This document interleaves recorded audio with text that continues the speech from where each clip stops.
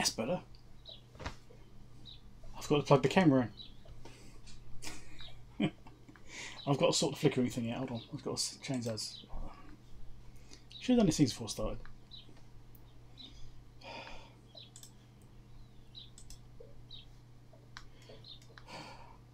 Wish cameras would default to 50 Hz refresh rate instead of 60 Hz. Be a bit easier, we'll have to change it every time. Right, changed. So, here we go. Should be good now. So, how is everyone?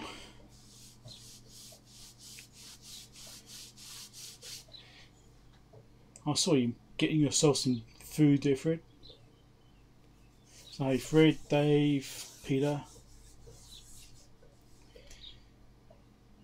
So, yeah, I think I'm good to go. I'm not sure what we're going to do today.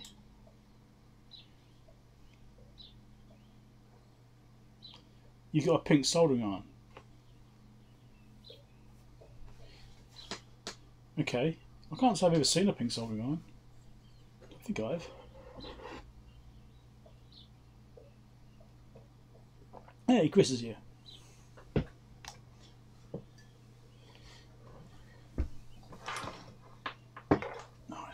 Try and reorganise things. I should have prepared better. This is always the case. Yeah, Chris, I actually dropped off the map a little bit for a while there. For a couple of months, you just vanished. I guess you was busy with stuff.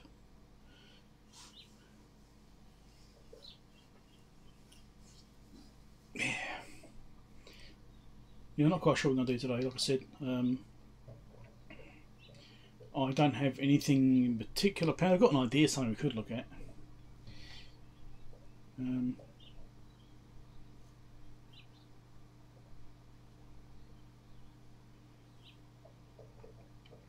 Oh, you mean it's no, right? Okay, now I got what you mean, Peter. Okay, yes. The icon after your name, obviously being membership thing. So as you're a member, the longer you've been a member, the higher it ranks you. So it's got graduations. So you've obviously gone to the next level because you've been a member for so long.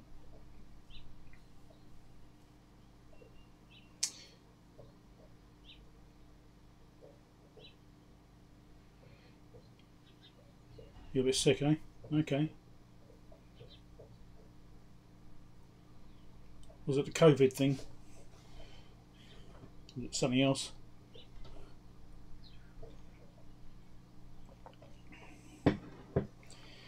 Good to hear you're getting better though.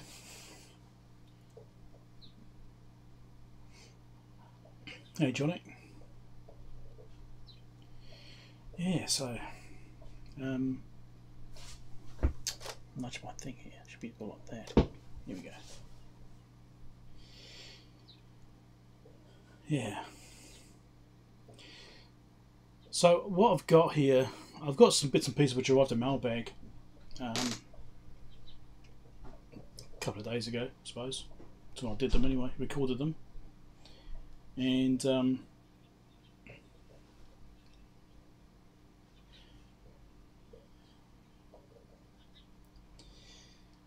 one year was it? Okay, yeah, I can't remember what because I set all this up ages ago when I first set up the memberships thing, and I couldn't remember what the graduations were for the actual icons that allocates, because I created as icons obviously, and but that was a while ago. Anyway, yeah, so I've got some stuff which I put in the mailbag, and you might tinker with them a little bit. I don't know, just some assembly stuff. They look quite good, but it might interest some of you. Pretty basic things, but might be interesting for you. You see them in mailbag anyway, but I didn't show them fully in mailbag, so I probably will come a little bit better in this. I've also got a bit of a headache today. Hey Willem, how's it going? Andre?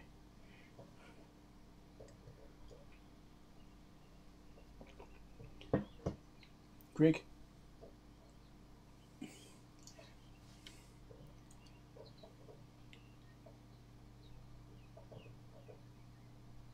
You got banned? Really? For that? Okay.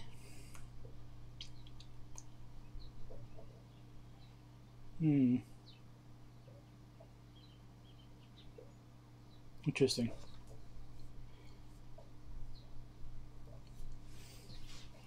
I don't think that's really bannable unless someone's trying to be careful about potentially getting sued. Maybe, I don't know. But then you just remove the comment. I don't know.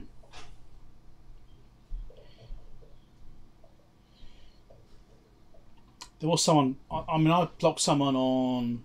I think I put them in timeout. Actually, I think I put them in timeout on someone else's. Was it Clive's? I think it might have been. I think it was one of Clive's streams a couple of weeks ago. I actually put someone in timeout. I think it was for posting something which could have been defamatory. So I stripped that off. But, you have to be a little bit careful.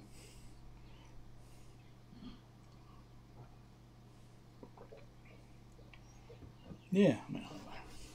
But banning? Yeah. Don't know. Anyway, so yes, I've got a bit of a headache today, so I'm not completely with it. Not particularly myself. So I've also got a PlayStation. Well, it's not really a PlayStation 1, it's an original PlayStation, which apparently has a fault. Might have a look at that. I've had it sitting around for ages.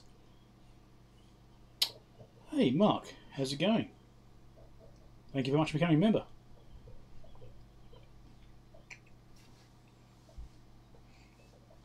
I think I've also now set up a thing so that when someone becomes a member, I believe it now tweets on my Twitter page as well. I haven't had an occurrence yet, so maybe this will be the first one which shows up. We'll see.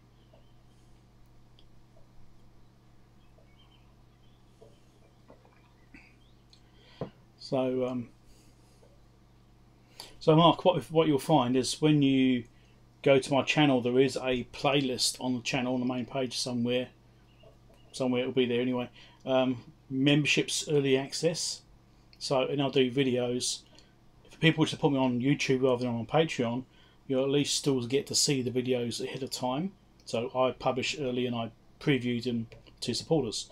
So as a supporter, you would get access to them a bit earlier, and just look for that playlist, and that's where you'll see them come up. Only members can see that.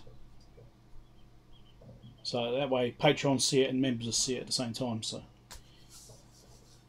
it's the best way I could do it.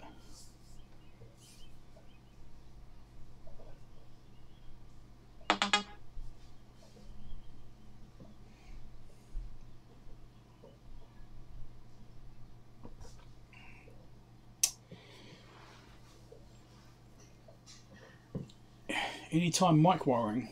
What do you mean anytime mic wiring?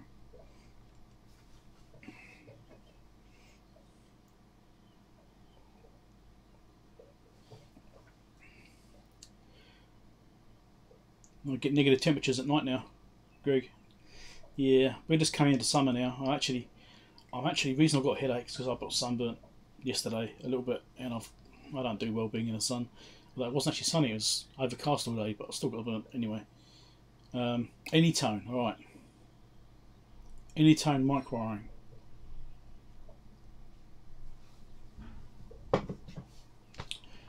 Let me see. I don't know of anything specific, but I'm just looking now.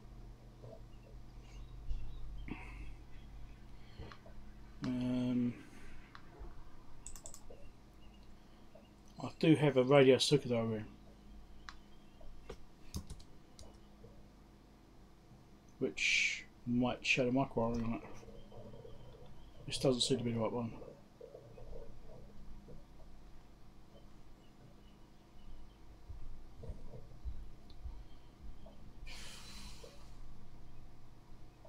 I don't see it.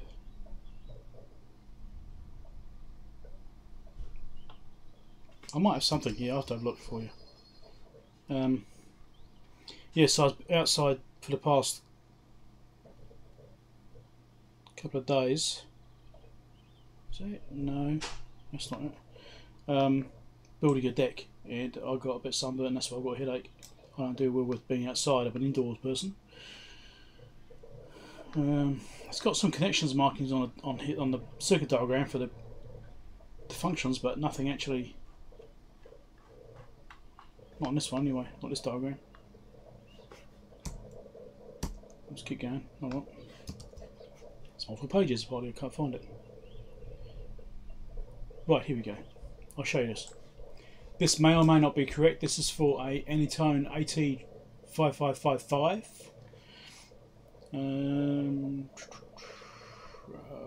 This one here. Here we go. So it is up here.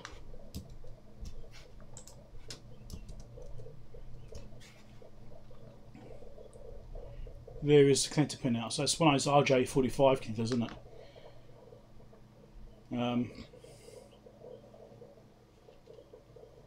I'm guessing that's the mic connector, since it's got a microphone and a PTT on there.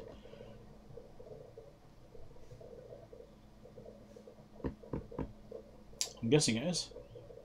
Might not be that.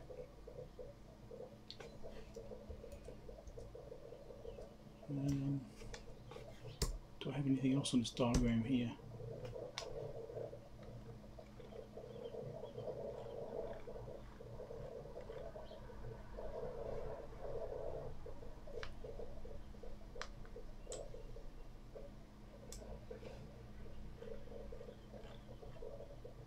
There's a layout board. But I don't know if this is even the right one. It might be completely different to what you've got.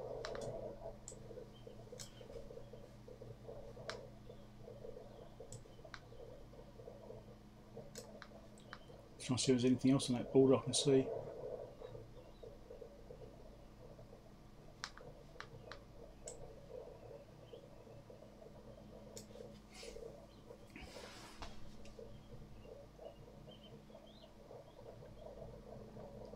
You see, I'm not seeing it. Yeah. Anyway, that's what I've got. So maybe that addresses what you need. Yeah, it's like a telephone plug. Yeah, that's right. RJ45 thing. Was it RJ11? Is it? Maybe it's RJ11. I can't remember. Can't remember what they are. RJ10, something like that. Yeah, those plugs are not suited to microphones because they're not meant for being pulled on. It's ridiculous. Really bad design. I don't know why they use them.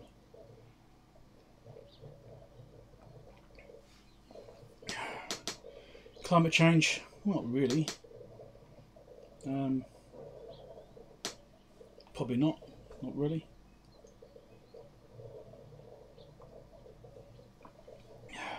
Maybe it's RJ45 then, yeah. I can't put it bloody hell. So the AT555N is what you've got, is it?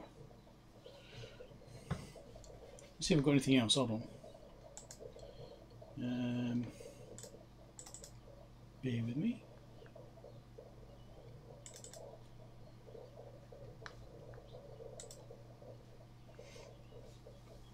Not in there. I have a few different places where I keep stuff, so depending on what it is.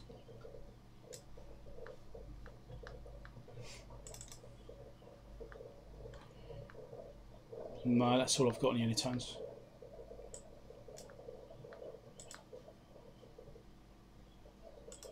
Well, you know, night and day, you know. Sometimes it gets dark, sometimes it gets light.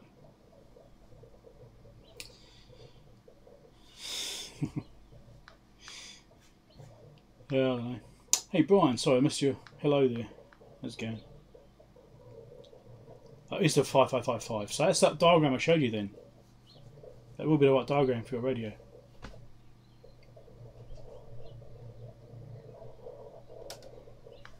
Which membership gives me the better cut? Memberships or Patreon? Patreon. YouTube has a 30% fee.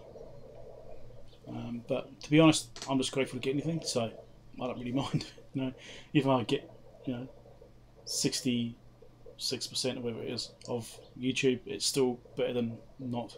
So, but Patreon's one which gives me the best performance, I suppose. Yeah, just It's also the ones that seems to perform better. But either one, you know, if you want to use the YouTube one, that's fine. It's up to you. If you want to support me, that's great. I appreciate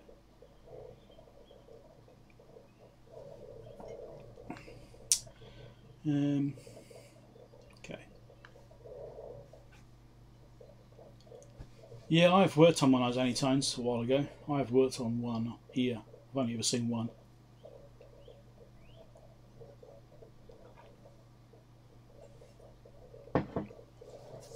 Right. Bet it is. Yeah, so like I said, I'm not feeling 100% today. I've got this bloody headache from being outside. We're building a deck, right? So we had had a garage built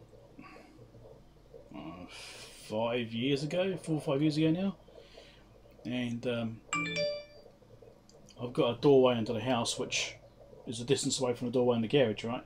And my wife wanted me to build a deck for a long time to go between the doorway from the house to the doorway in the garage, so we've got like a walkway, and that's what I've been doing the past 2 days.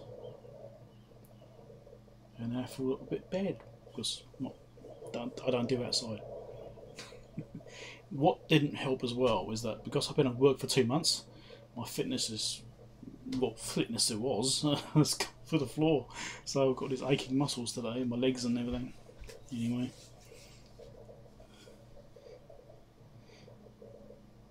Hey Ian, out with the wife, eh? If you're shopping, you should have plenty of time. Oh, it's a bad stereotype, isn't it? No worries, Ian. I'll catch you later on. Hopefully you can get here without too much delay.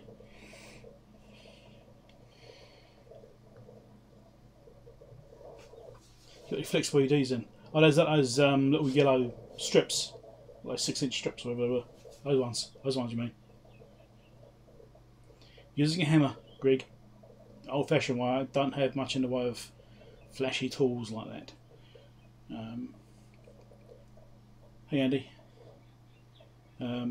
Dustin, how's it going?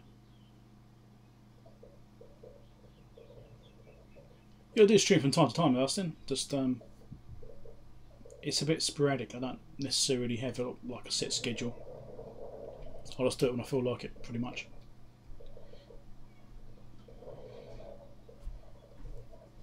Yeah, so yeah, it's all old-fashioned way. So I had to attach a strip of wood to the garage wall to hold up one side of the deck, and it's all on the ground, and obviously it doesn't float in midair. But to level all that out and nail it all together and use metal strapping and all sorts of stuff. So I finally finished it yesterday, about probably, I don't know, it must have been about 4 o'clock last night, something like that. I started on it up at 7 in the morning.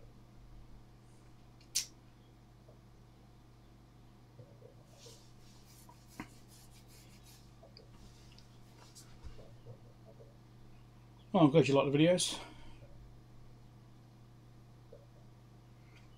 If I'm able to see a band, earning brownie points. Oh, good on you. Hey, you know, whilst you can get out, and you might as well. It's better than, you know, lockdown stuff. Eh? You can't go anywhere and do anything. You don't normally see it live, yeah. You catch up with the playback, do you, though, Dustin?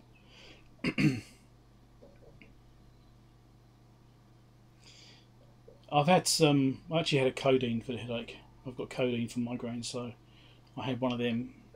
Try and head it off before it becomes worse. So yes, we'll see how we go.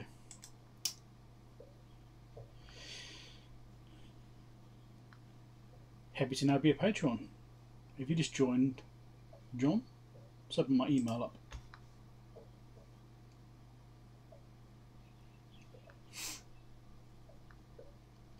Oh look, you have. Thank you very much. Welcome to the team.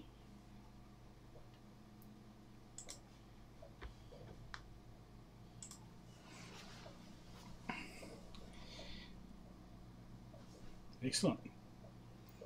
Yeah, if you look at the Patreon stuff, you'll see that what I do a lot of the times, you'll see a pre-release video there. So I might release them maybe even a week ahead of time. I tend to release them ahead of time as much as I can.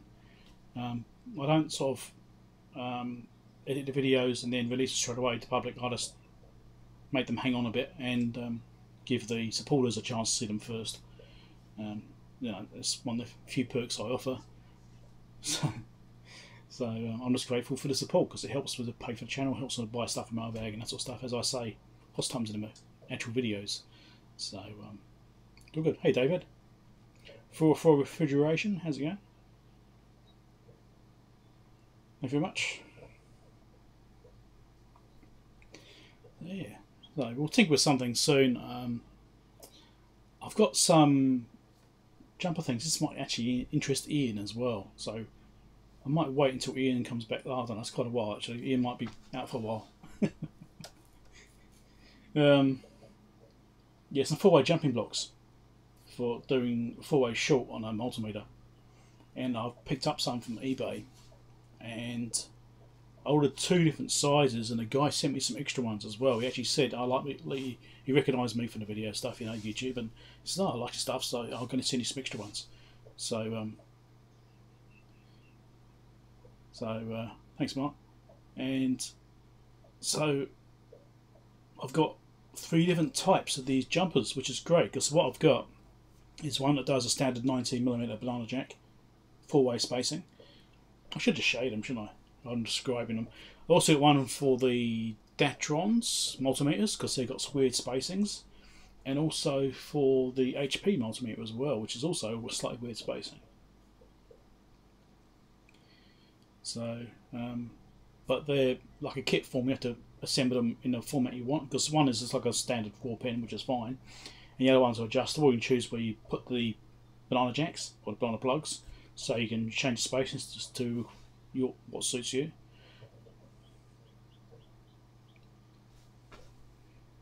And you talk about inrush stuff again, Dave. I did a video on that. Wasn't that enough? I'm not an expert.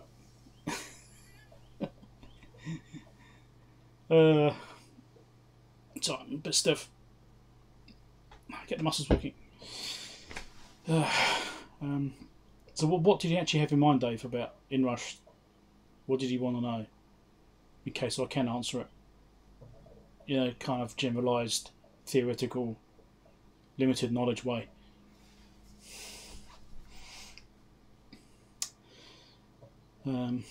Yeah. What else we got? So I've got this. I think I'll start talking about this, and I've got a PlayStation sitting here. I got distracted by something, which apparently doesn't work properly. I might have a look at that and see if it can actually verify it doesn't work properly, and maybe fix it. Might do that. Record some video on it. But I've got my CCTV tester thing here, that IP5200, which I can plug into it to view the video output.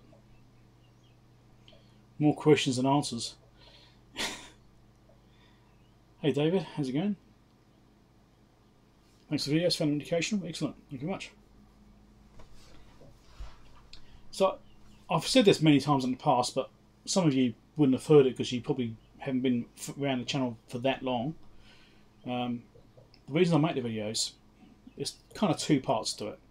One is that it documents the things I'm doing, and it's a reference point. So when I'm doing a repair or whatever I'm doing, I've got something I can refer back to, and sometimes you'll think you fixed it, and then later on you get some other kind of fault, and you can actually look at what happened previously and see how they tie in.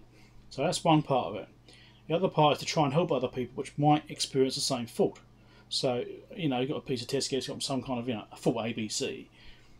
Sometimes you'll find that some of those faults are common, and they are recurring faults in that particular gear because it's like maybe a slight design flaw, or a particular part is a bit weak or something like that, and then you'll see that over and over again on this particular gear. So part of the reasons I do it is that it gives people a chance to hopefully make their repairs a bit easier by shortcutting the process of trying to figure out what it is.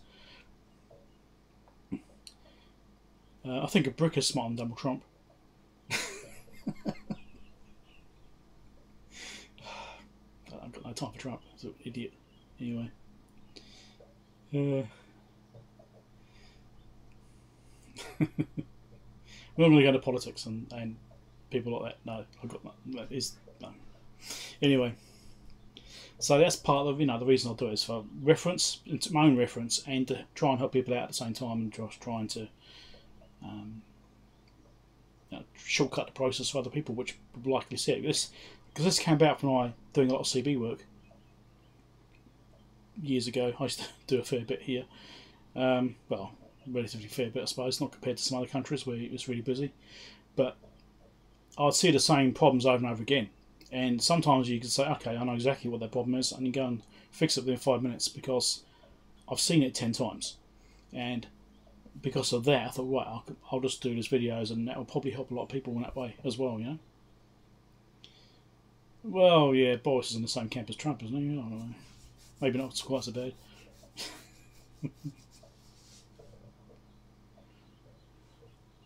Yes. The amount of times I've wished I had a camera running when I've done something or something's gone wrong. Yeah, it's like there's been many times I've had like smoke escape and it's been missed. I could have been recording that. It happens, So, the other thing I'm half tempted to play around with. Half tempted. I've still got a bit to go yet. It's this board here. If we'll focus on it, it looks like it might.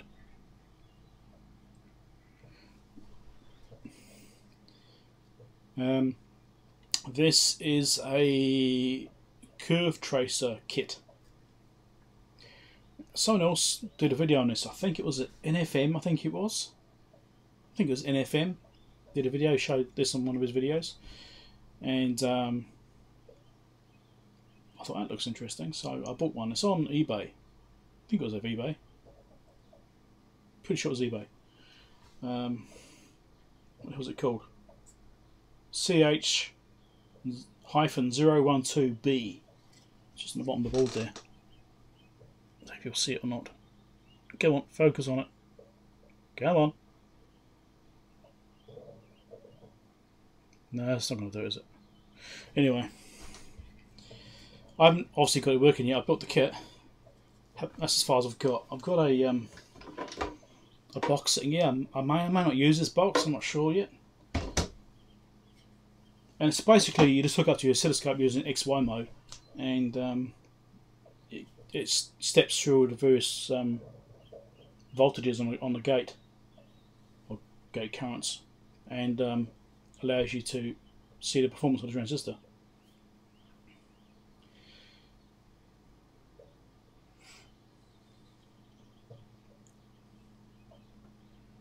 Hours of silent video looking at a ball and thinking, indeed, Dustin, there would be that too. Though in my case, there'd probably be hours of video of me talking to myself because I record video, as you may find it too. Sometimes you just sort of start thinking aloud, and it becomes habitual talking to yourself because you're normally talking to a camera. Like right now, sitting in the room talking to myself. Kind of. Obviously, you're there, but. Thanks, Brazil. How's it going?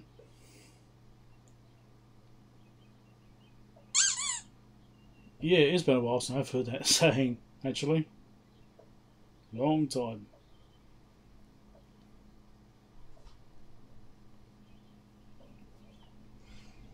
It's like my mailbag videos. You say, what did I buy that for? Yeah.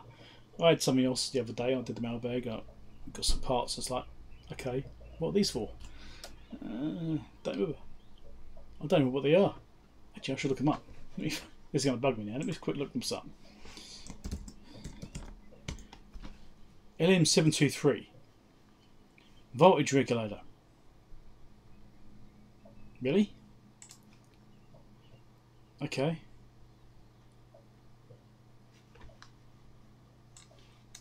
Show up here. Picked up some of these. I don't know why. I did. It's in this package, dip package. I think someone mentioned them on a video or something like that. Maybe I saw them on somebody else's video, and I thought I'd get some because seemed like a good idea. I had a few spare dollars to spend. I don't know.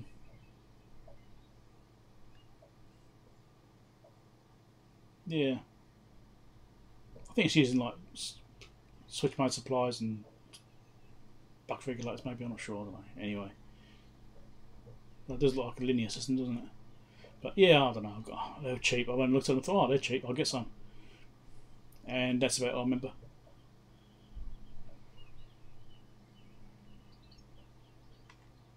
Anyway, I'll save that data sheet now. I've got it.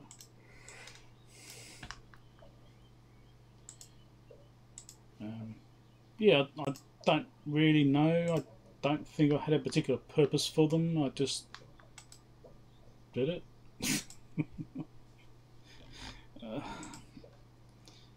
Yeah, anyway, let's just save this PDF file in my data sheets folder.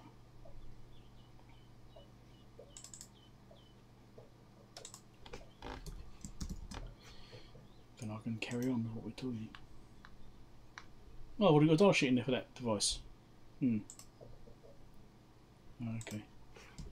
Save a second one, I'll compare them later on.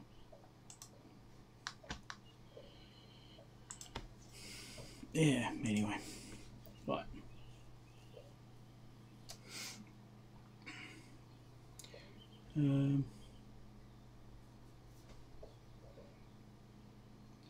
It does help because you start explaining things, you can catch your mistakes. Yeah, that's true. I tend to find that I don't do as much explaining as I probably should. I mean, I tend to show rather than explain. I think I need to do more of the explaining side, more of the teaching aspect. I think that's something I need to do is that aspect. Because what I tend to do is just say, oh, this is what I'm doing, right? This is what I'm tinkering with today, and this is what I'm doing to fix this. I don't necessarily go through a lot of explaining. I mean, sometimes I do, like some of the diagnostics videos, I'm getting deep into something, I'm trying to explain how a bit of circuitry works, on why I'm testing it that certain way. So sometimes I do cover it, but probably not as much as I should do.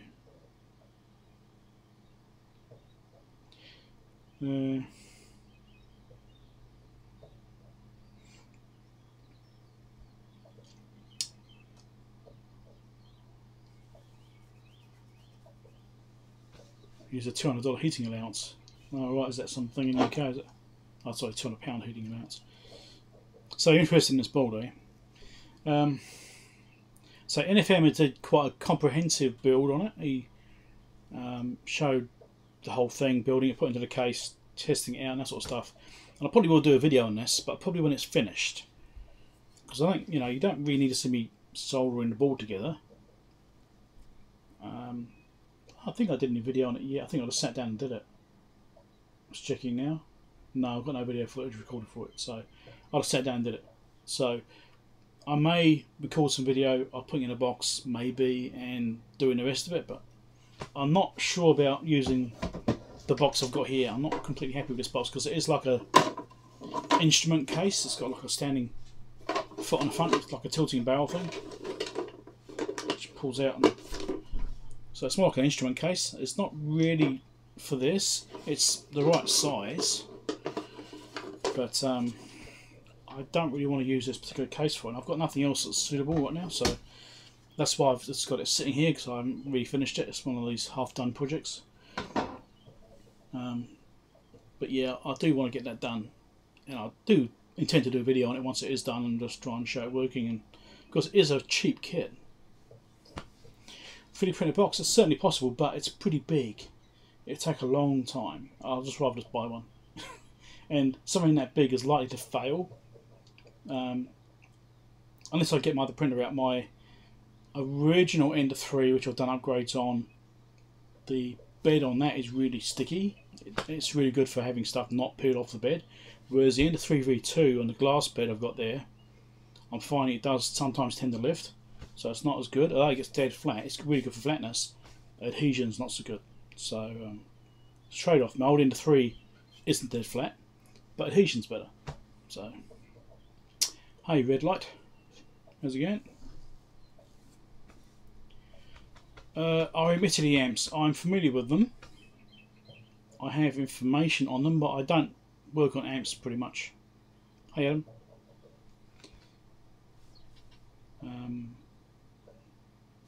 I do have circuit diagrams. Let me just find them. I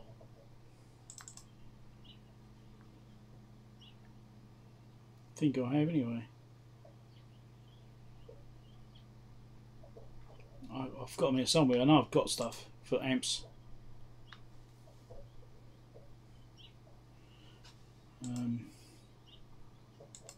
I have them here somewhere.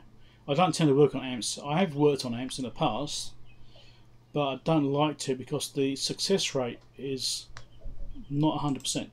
So what can happen is you can rebuild an amp, spend a lot of money on replacing on transistors and getting the thing working again, and you give it back to the person, they blow it straight up. And it's, oh, you didn't do it right because it blew up.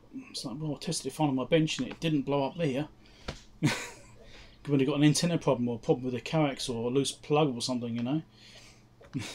So the risk is just too great to do. I just don't do them. It's just not worth it. IM200, oh yeah, that sounds familiar. I am sure I have diagrams for those amps here somewhere.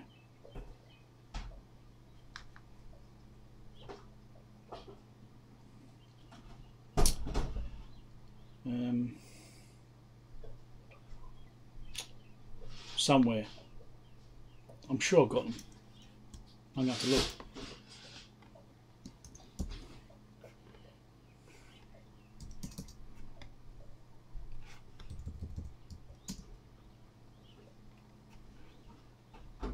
Let's try and see if I can find them. Give me a second. The search can't be anything straight away, inconveniently.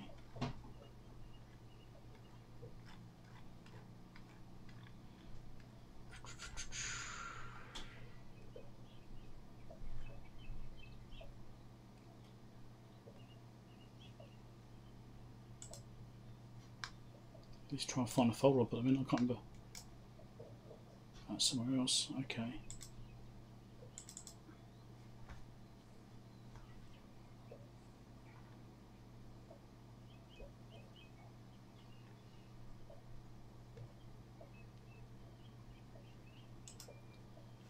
Yeah, don't know. I've got the model 351. Found that one. I'm sure I've got something here though. I'll have to try and see if I can find it. But yeah, it could be anywhere. So I don't tend to do amps that much, so it's not something I actually keep a track of where I put them. Yeah, I don't know where I put them. I'm sure I've got them though, because I've grabbed those kinds of things in the past and thought, okay, I'll put that to one side for later on and try and figure out where it is.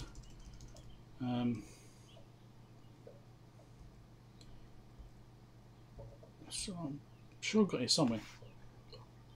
Almost finished looking.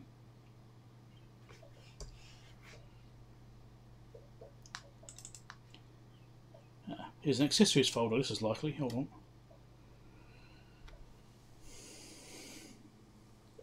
I've got a 351 and a KL203, but I'm sure I've seen 200.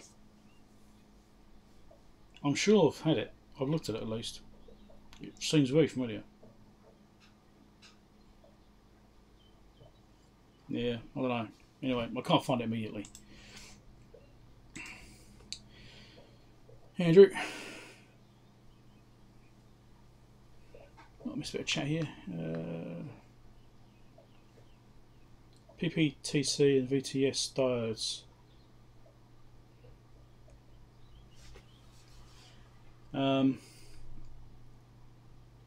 Okay. I mean, I've ordered some PTCs and NTCs so that I can actually use those in the future. I've been meaning to get them for ages. And so when I did that video on the inrush current thing, I use a resistor, right, as a poor man's way of doing it, I suppose. Obviously, a PTC would have been the way to go for that. All right, NTC. NTC. Yeah, something like that. Anyway, fucking You know what I mean?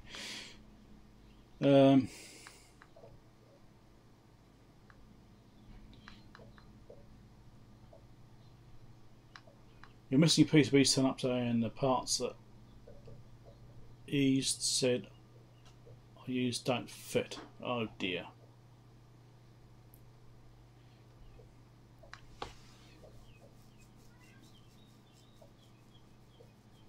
Okay.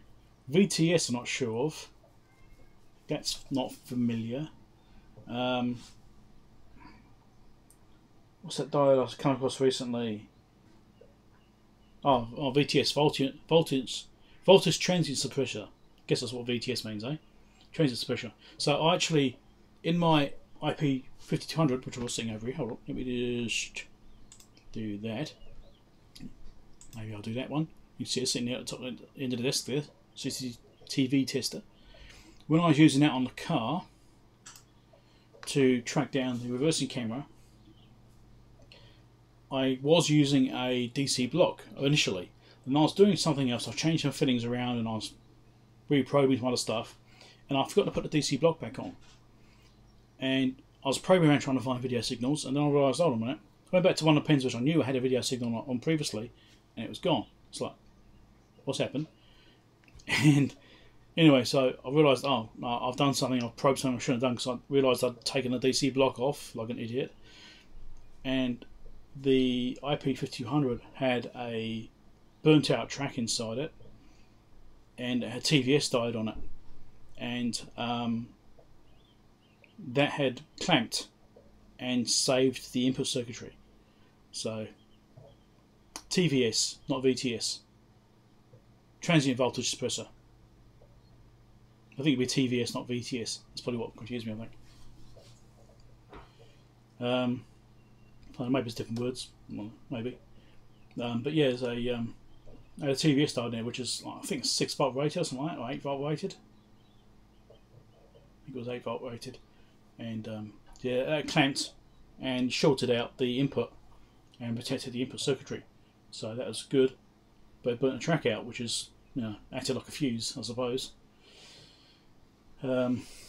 Dyslexic. Yeah. So I've actually purchased some there with P008A is the part number for those. Must be 8 volt. And so I've got to repair the repair, if you know what I mean. I did a bodge at the time, got it working, still protected of course. I put a resistor in line, or did I put a fuse? I think an inline fuse in there, and a Zener diode, because that's what I had in order to clamp. Transorb, I'm not sure if it's the same thing. Anyway, so I did that as a temporary fix to make sure it's still got some kind of protection. But I do want to revisit that and tidy it up and do a better job on it. So I want to take that out and put the P008A back in again. So I was planning on doing a video on that and showing how things sometimes don't go quite right. But I don't know if I'm actually going to do it on my channel or I'm going to do it on my mate Vince. Because my mate Vince, if you're familiar with it or not, I don't know. His channel, he's planning on doing like a Christmas special. Like he did these guest spots for the YouTubers. And he said it worked okay, but it wasn't as good as he was expecting it to be. So his performance wasn't quite what he wanted for his channel. And so he said what he's going to do is probably just do like a Christmas special. So he's going to need some videos around that kind of time, sort of November kind of time, from various YouTubers to feature on his channel as like a Christmas special thing. So I'm thinking I might do that particular video for that channel, because it's quite a nice little complex piece of looking electronics, and it's very visual, and it's a pretty simple repair, but it'd be suited to his audience, I think. So Transorb's the same thing, you reckon? Cool. Using more RS485, yeah. Yeah, so anything you need to make sure you don't have an over voltage come in and blow up your circuitry, then because it clamps, and it clamps hard. So yeah, so that's what I was thinking of doing, is doing a video with that repair of the repair for my mate Vince's channel, and have him feature that one. So, because it's a fairly good repair. I mean, it's okay. I mean, it'd be okay on my channel, but I thought it'd be a good one for his channel because he tends to target a different audience to what I'm doing. So his is a more generic kind of less electronic savvy audience, I suppose. I mean, the people who have an interest in electronics but don't necessarily have a in-depth knowledge of it or anything like that. So I think it's probably a bit more suited to his channel because it would be, you know, a good step up for some people which are trying to learn more. I don't know.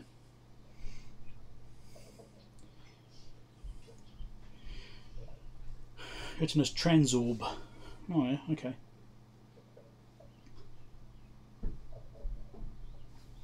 USB-C has all these odd specs. Yeah, I don't really play with USB-C much. I mean, I only recently got some equipment which had USB-C on it. I was saying, this is a weird one, right? So I posted about this on my community page.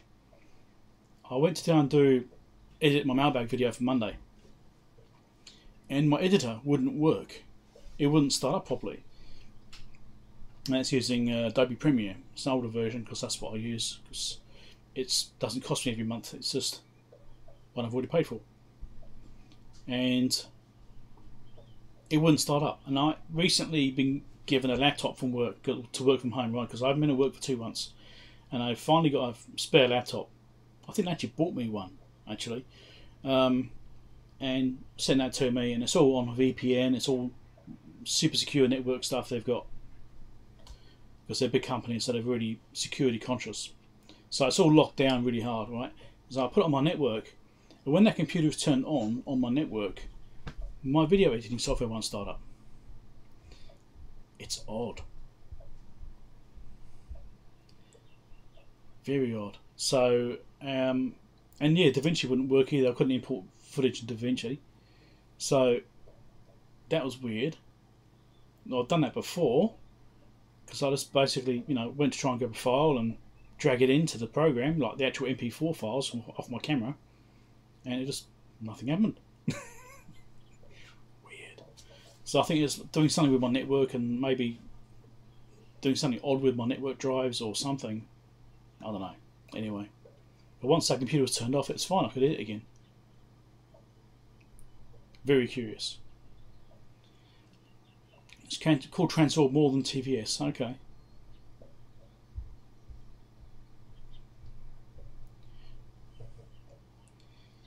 Yeah. DRM. Don't know. But it's weird, you know, because to have that computer affecting this computer in that way was a bit odd. I mean, the files are all stored on this computer. They're not on like a network drive, but I do have network drives on the system. So I'm thinking maybe when Premiere was booting up, it was trying to map the drives and see what drives were available, and maybe it couldn't access something that was being blocked by the other computer because of the VPN set up on it, and that was making it lock up. I don't know. It was odd.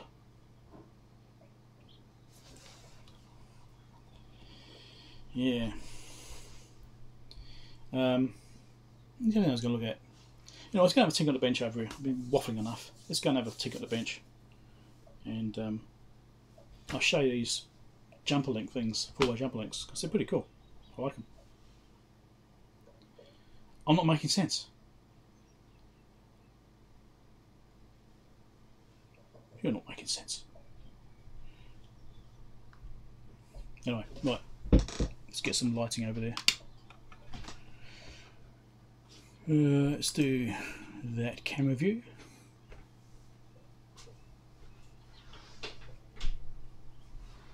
Oh, computer interactions, yeah, right, yeah, it's just odd. Actually, something else, before we go over there, I shall turn this on, hold on.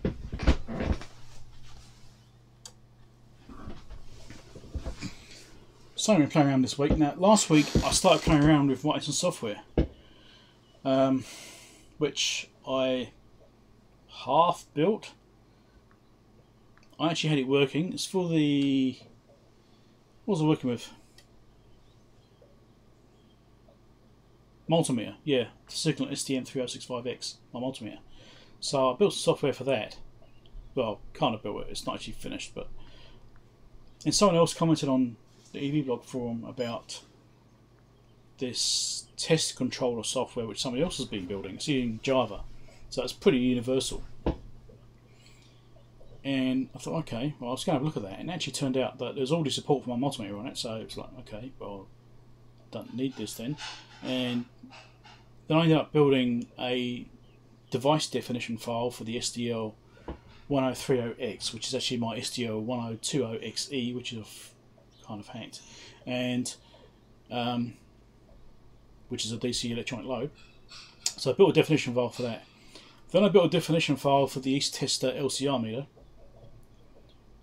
That was a challenge. It was easy to get it to control a device. Controlling it was easy. I had that going in like an hour. But trying to read the readings from it was a pain. It took me a couple of days to get that sorted out with the help of the guy who does the software. So if you're on the EV blog forum and you look in the test equipment, there's a post in there about software to read from different multimeters or something like that. I can't remember exactly what it was called now. And I've been in there. So definition file, it's basically a text file. So it's I shall show you one. Let me get it up and I shall show you it. And you can see what I'm talking about.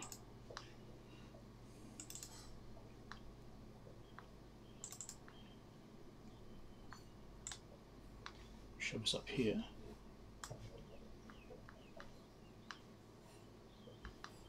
Let's just do this.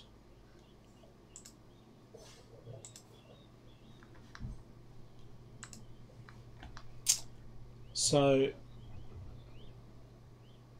this is the definition file I built for the Siglent DC load. So well, it's going to count on camera here for you guys, but on screen. It's basically a text file, and you just define the different variants of the device and what needs to change between them.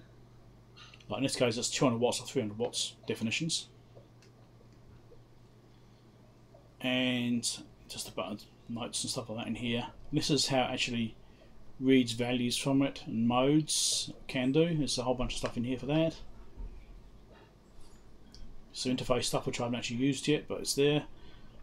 This is some of my own definitions here to track modes in the Windows. Bit of a roundabout way of doing it, but it worked. This is the actual mode window, so I'll show you this in a minute. I'll fire it up maybe and show you. Actually, I'll fire it. I'll turn it on, and I'll turn all these devices on. I'll show you the software running. This is basically how you build a mode window. So it's a window with the buttons in it for changing modes. And then down here is the setup window, so this is where you can choose various configuration options and things like that, which is all in this bit, which is all what I had to write, is all this stuff here.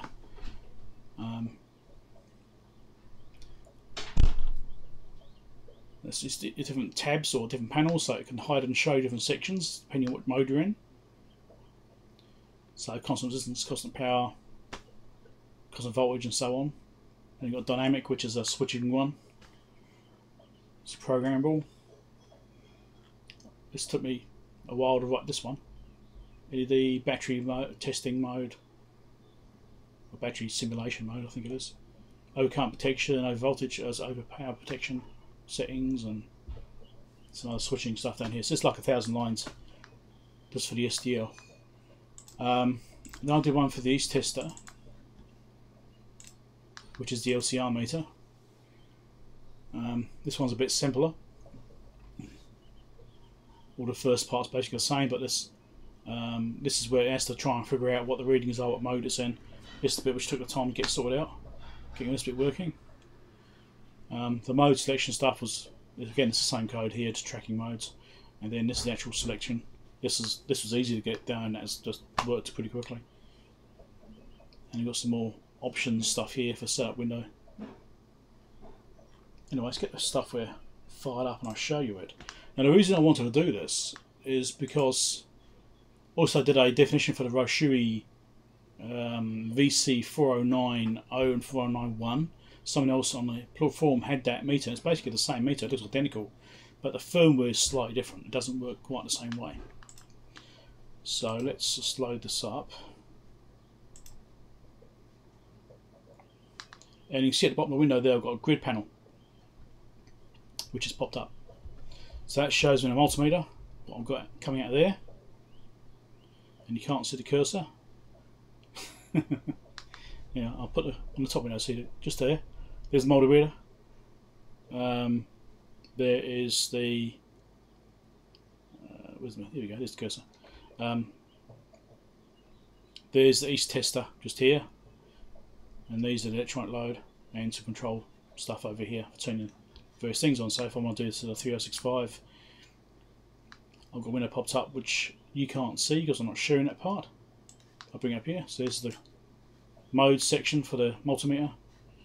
If I bring up the setup window for the multimeter, this is what somebody else has done. Somebody else wrote this. Mike Ludd, I think it was. And as you change modes, it changes the windows up here for the different setting options. That's what he'd written. So I've done something very similar to this. If I do the east tester, bring this up here. So that's east tester mode. So electric capacitors, normal capacitors, stuff like that. So let's bring up the setup menu, which is here. So again, this window here will change depending on what you're actually doing as well. So it will only show you what options are suited to that particular test mode. Right, so DC resistance doesn't need frequency and stuff like that, for instance. So a lot of them are the same. Then you've got secondary functions like ESR and what have you here. And they do show up down the bottom here, but it's actually looking a bit small. Let's switch over a bit more. Here we go. Make the text bigger. Right, so that's all down the bottom here. Display there, so you can see what's going on. Dissipation, for example, shows up. So that's what I wrote this week, was that one. And then we've got the electronic mode as well. Bring this up here. Modes and setup window.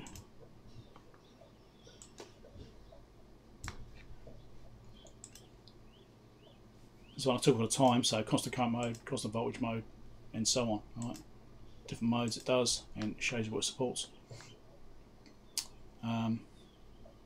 You've got these other options here for doing over power protection, over current protection. You can set those up. Battery simulation mode and things like that. So it's got a utility pane, which I had to put on a different kind of switching system, which gives you general setup stuff like outputs, you know, if you're using the outputs on the back and things like that, and turn the load on and off over here as well. That sort of stuff. And that's on every window. That. Yeah, so that's what I'm playing with. And it just beeped because it said the battery is finished because I'm on battery mode. So, yes.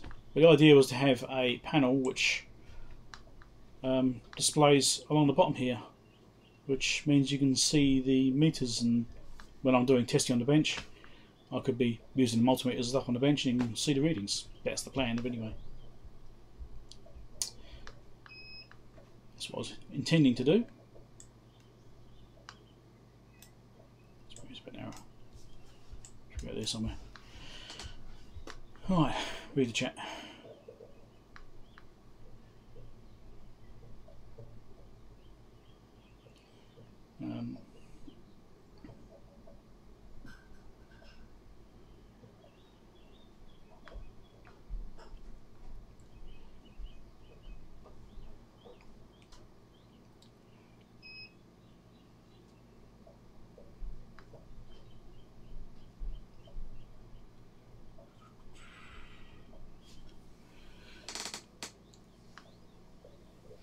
Yeah, so basically what the definition file is doing there, David, is oh, sorry, Adam, get it right. The Hey Christian. It's just telling the software how to interpret the device and how to communicate with the device. So it's got like Skippy codes in there, so you can send commands and read the device readings. So it's not my software. This is HKJ on the forum. So, oh, Johnny's gone. Catch you later, Johnny.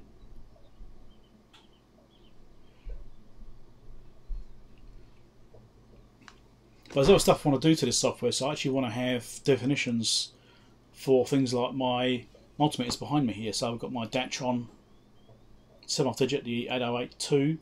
I've got sitting there. I want to get that one set up on it, and the calibrator and that kind of stuff. The Datron 4700. I want to get all my test gear over here on that system as well. Now, because they're all GPIB based, it's a bit trickier. I have to use one of these LAN to GPIB adapters. One of them. That's why I bought them. Not connected up currently, but they will be connected up. I've got to get that. That's another project I need to finish. Get these on there. But you can't currently see I'm pointing at because it's window. Here we go. These things here. Right, he's right here. Right, so these I need to get hooked up to my test gear over here. Then I can get those multimeters on it, and I can put them across the display as well. Or I mean, the actual buttons here, but you can't see the cursor on, which is a shame. It'd be nice if you could see the cursor on those buttons. But the mode setup buttons there, I could remove those. That need to be on there, and I could just have a whole bunch of measurements across it. Yeah, so it's a pretty good little bit of software. It's very versatile. It takes a bit to get a definition file written, but it's been a bit of an open source kind of community project. Right, so lots of people are contributing to the definition file. So when somebody has a device which needs a definition written, they'll write one for it, and then that becomes part of the available devices with the software when you download it. So it's free. There's no cost for it. It's free as well. There's no charge for it. So let's just show you the devices around it right now. So those ones I showed you before, just like the ones I've been playing with. This is the device list here. So this is what's currently supported. And what you actually find is a lot of devices in here will be very similar to other devices, or they have the same kind of system or the same design. So you can actually tweak one. If you've got something which is the same manufacturer, you might find that there's a lot of similarities, or it's like a different kind of power supply, but or whatever it may be, multimeters or whatever. And you can actually just clone one of these. Like there's one here for the Maynao DC loads as well, which I also own. If I can grab the window. Right, this is a DC load for the Maynao. This one's got a fair bit in it, but it's all different ones. So somebody else wrote this. It may have an author name in there somewhere. You see, there's different variants of it. Look at them all. Most of it is definitions. And this is where I actually start getting into the code. So, and there's a whole bunch of Skippy command. So this is using a conversion system. Yeah, the actual bit to handle it is small. Most of it's definitions. So it depends on what you actually want to do. If you want to make a definition, you can make one which is extremely simple, or just controls it, or you can have one that just reads it. You can make it as complicated as you want, I suppose, but you either just support only a few functions of the device, or you can support everything. It's called Test Controller. It's on the UV Blog forum. What is it called? I'll try and put a link. I'll find the link for it. I'll put it up. Let me do that. It'll be easier. But I thought this would be something you guys would be interested in. If you want to, you don't have to do full-on automation. You can just like do what I'm doing to do. Well, the intention was to do screen capture stuff with the readings. You can do that. So where is it? Just got to find it. It's called Program that can log from many multimeters. Right, I'll copy that link and I'll paste it in the chat.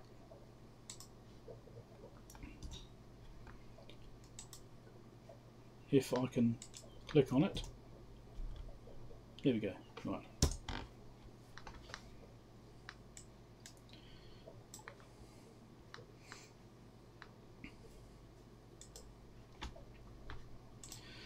But yeah, this is what the main window looks like. So you also got current readings as well, so we can do a readout here. I'm not got any logging turned on right now, so I won't show much else, but you can do logging on it, and you can actually do instrument control from it as well. You can do some remapping if you need to remap some stuff. Device info, IP addresses, that sort of stuff. It's how you configure the communication. And just other basic software stuff here for the actual program itself. But you can send it skippy commands and like from here. It's like a command line. You can send it directly commands here, and you choose a device. You have to right click. You can change device, which one you want to talk to, and you can just send a command. So, like if I wanted to do this thing here, I could do a fetch,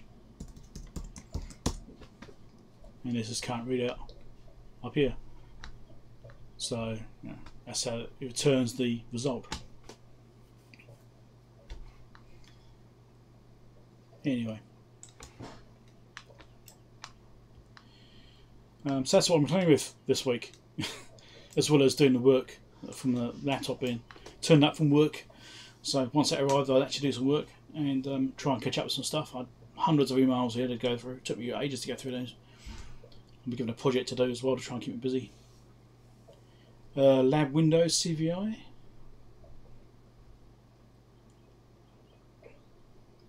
Yeah, it depends when it comes to writing software. You can do all sorts of stuff. I mean, if you can send a serial command to something, you can control it or read it. You know, you probably use an Arduino to do it if you wanted to. So the Siglent, both the Siglent meters are on LAN, and the East Tester LCR meter is on USB. So I don't have to be on the same network either.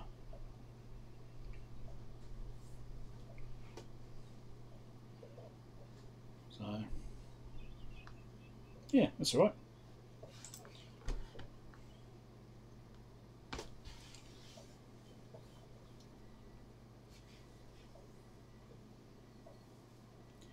Is there a program to match voltage with amps? Amp draw like a linear and 10 meter radio installing the 12 volts. I don't know what it is. Max amp draw 24-12 system.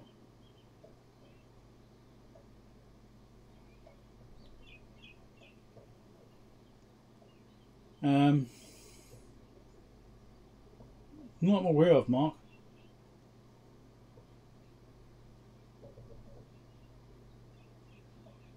Not for me, anything.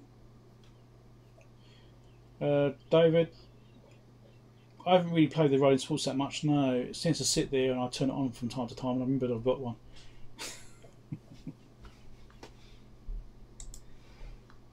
Pretty much sits there. I mean, that's GPIB as well. I think it might have down there on serial connections too, so that's something I could also hook up to it if I really wanted to.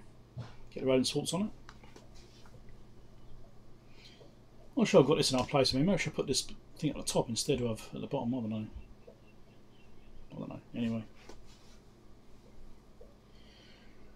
Can it go direct to the GPIB controller? It doesn't have a GPIB. I don't think. I'm not gone into the GPIB side of it that much. I know it works on USB. I know it works on LAN.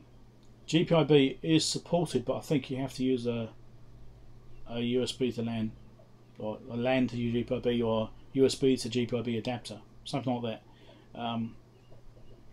I have both. I've got a USB and a LAN adapter. I haven't tried using LAN adapters yet. I have used the GPIB to USB adapter before, and that was kind of working. I was playing with it before. Kind of. I had some issues with it.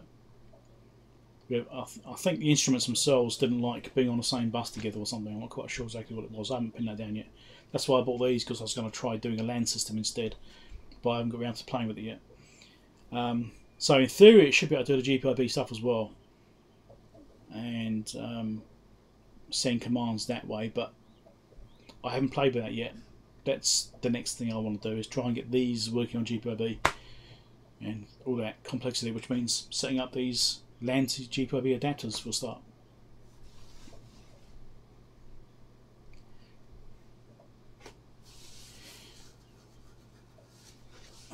Draw a linear amp alternator with a linear and 10-meter radio.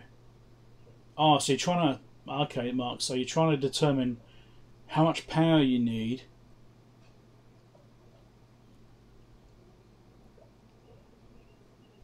well,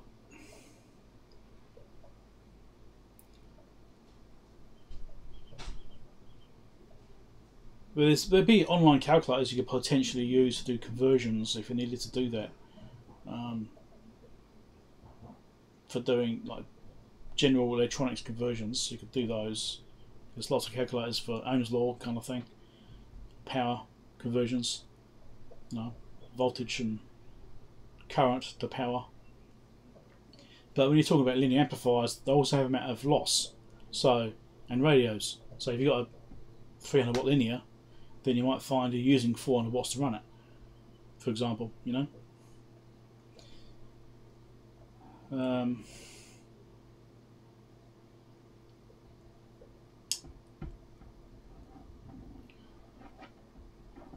It's really fun to draw linear. I'll just try to understand what you're trying to do there, Mark.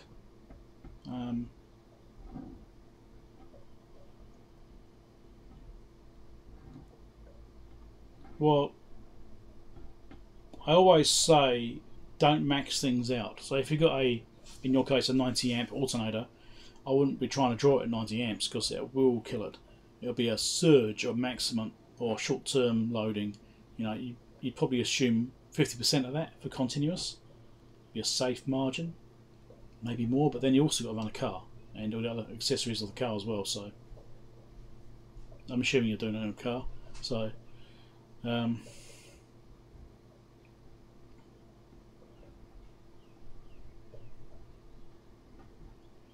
yeah.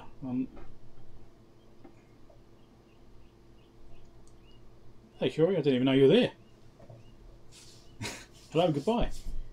I must have missed you saying hello, maybe, I don't know. Yeah, anyway. Let's get rid of that. Oh, that's interesting.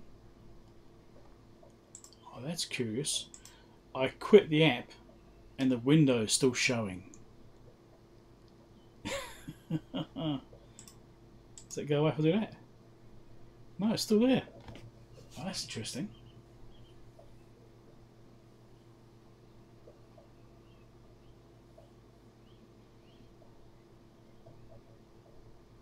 So I've quit the Java app, right, which is the test controller app, and the window still shows up.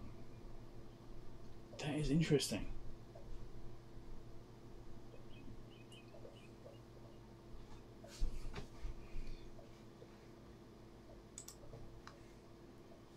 I'll launch it again.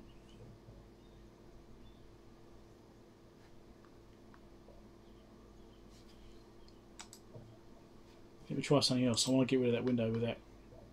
Let me vanish that. There's there. If I close the window, it's still there. Oh, that's interesting.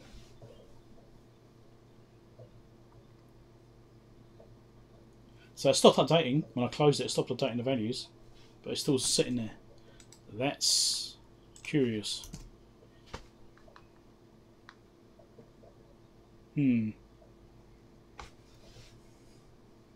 Okay, Andrew, thanks for dropping by.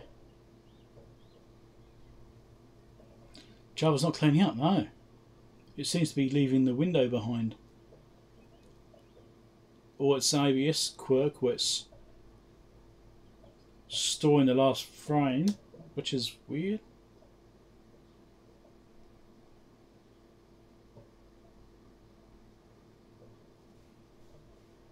Okay. Weird. Oh. How's it going to be sitting there the whole time doing nothing? What if I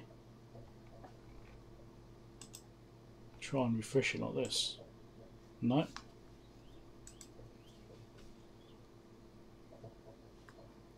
That's weird.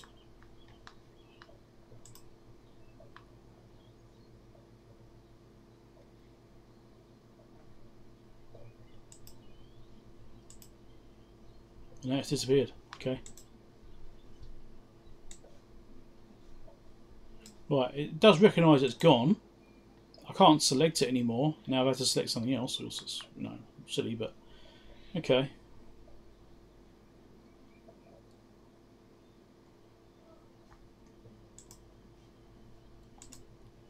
Right, so if I go and select it, well, unselect it, change it to something else, and then cancel, it disappears. Right, that's weird, but yeah, OBS did recognise it was gone, but I think it's an OBS quirk that is holding on to it.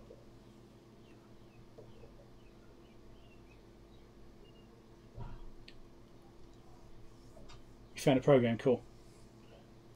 Hey Rob.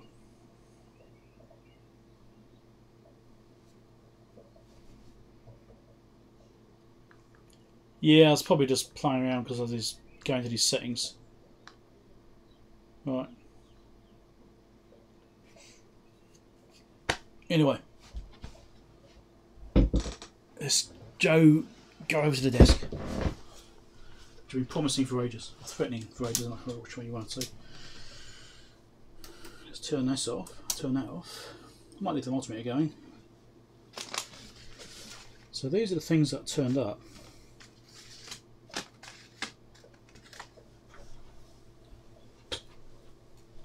You go to a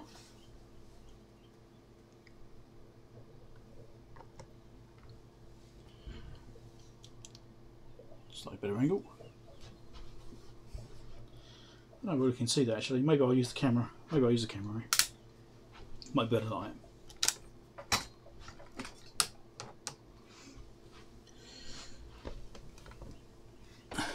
Wait for it to turn on. Here we go. Maybe give you a slightly better view like this. I'm going to try and get it in focus. How's that sound? Something like it anyway. Don't forget to click like and subscribe.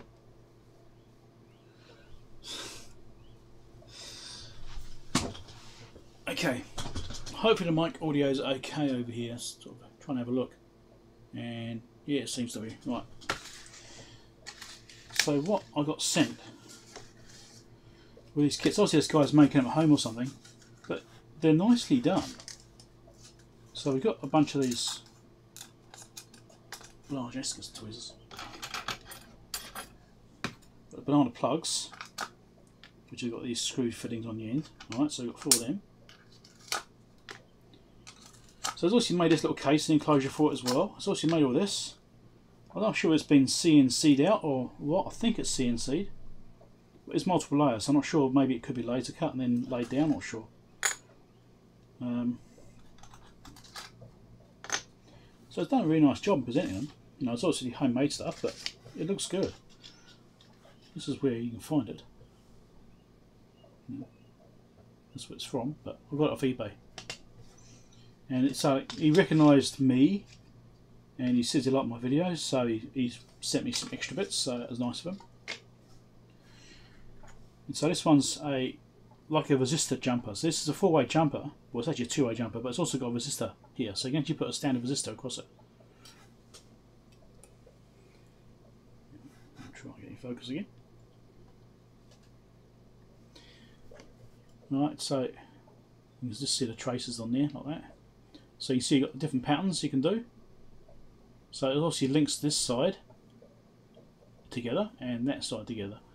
And you can put a resistor in here, like maybe a 4-way resistor even. So it's obviously doing that. So you put a standardised test resistor in there. So if you've got like a 1 mega ohm resistor you have to use or something when you're doing calibration work, you could preload it onto the board. Or you could put a link in there and just make it a 4-way jumper. Right. And it's adjustable, so you've got the standard layouts and you can move it around as you need to. So it's quite a nice design. So with that one there,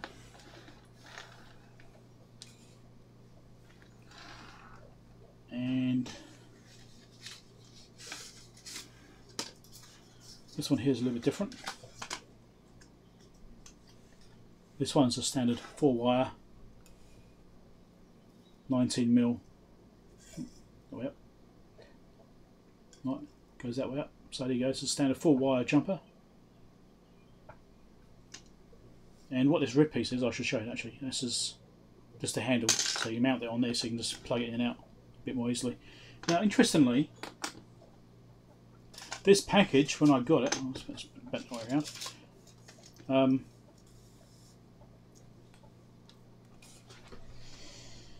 The first one here, this one, had been opened, right? So the whole package had been opened when I received it.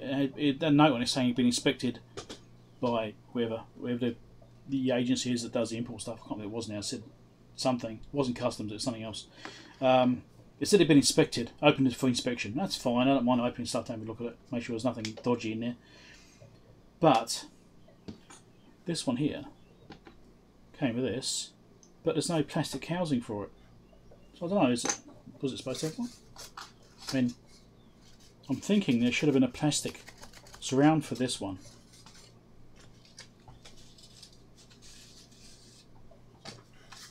Like this.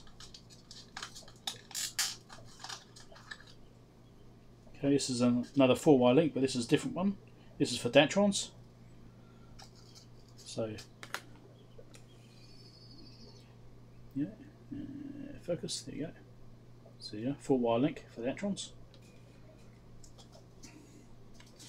Now I actually think that I should have had something like this on the other unit. This one's not the right one for that one, it's a different size. But it does make me a little suspicious that maybe when they open up they might have lost a piece.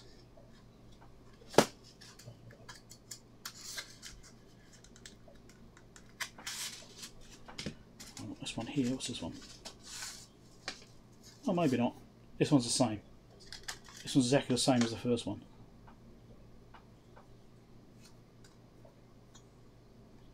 So maybe it wasn't though, maybe it's not an issue.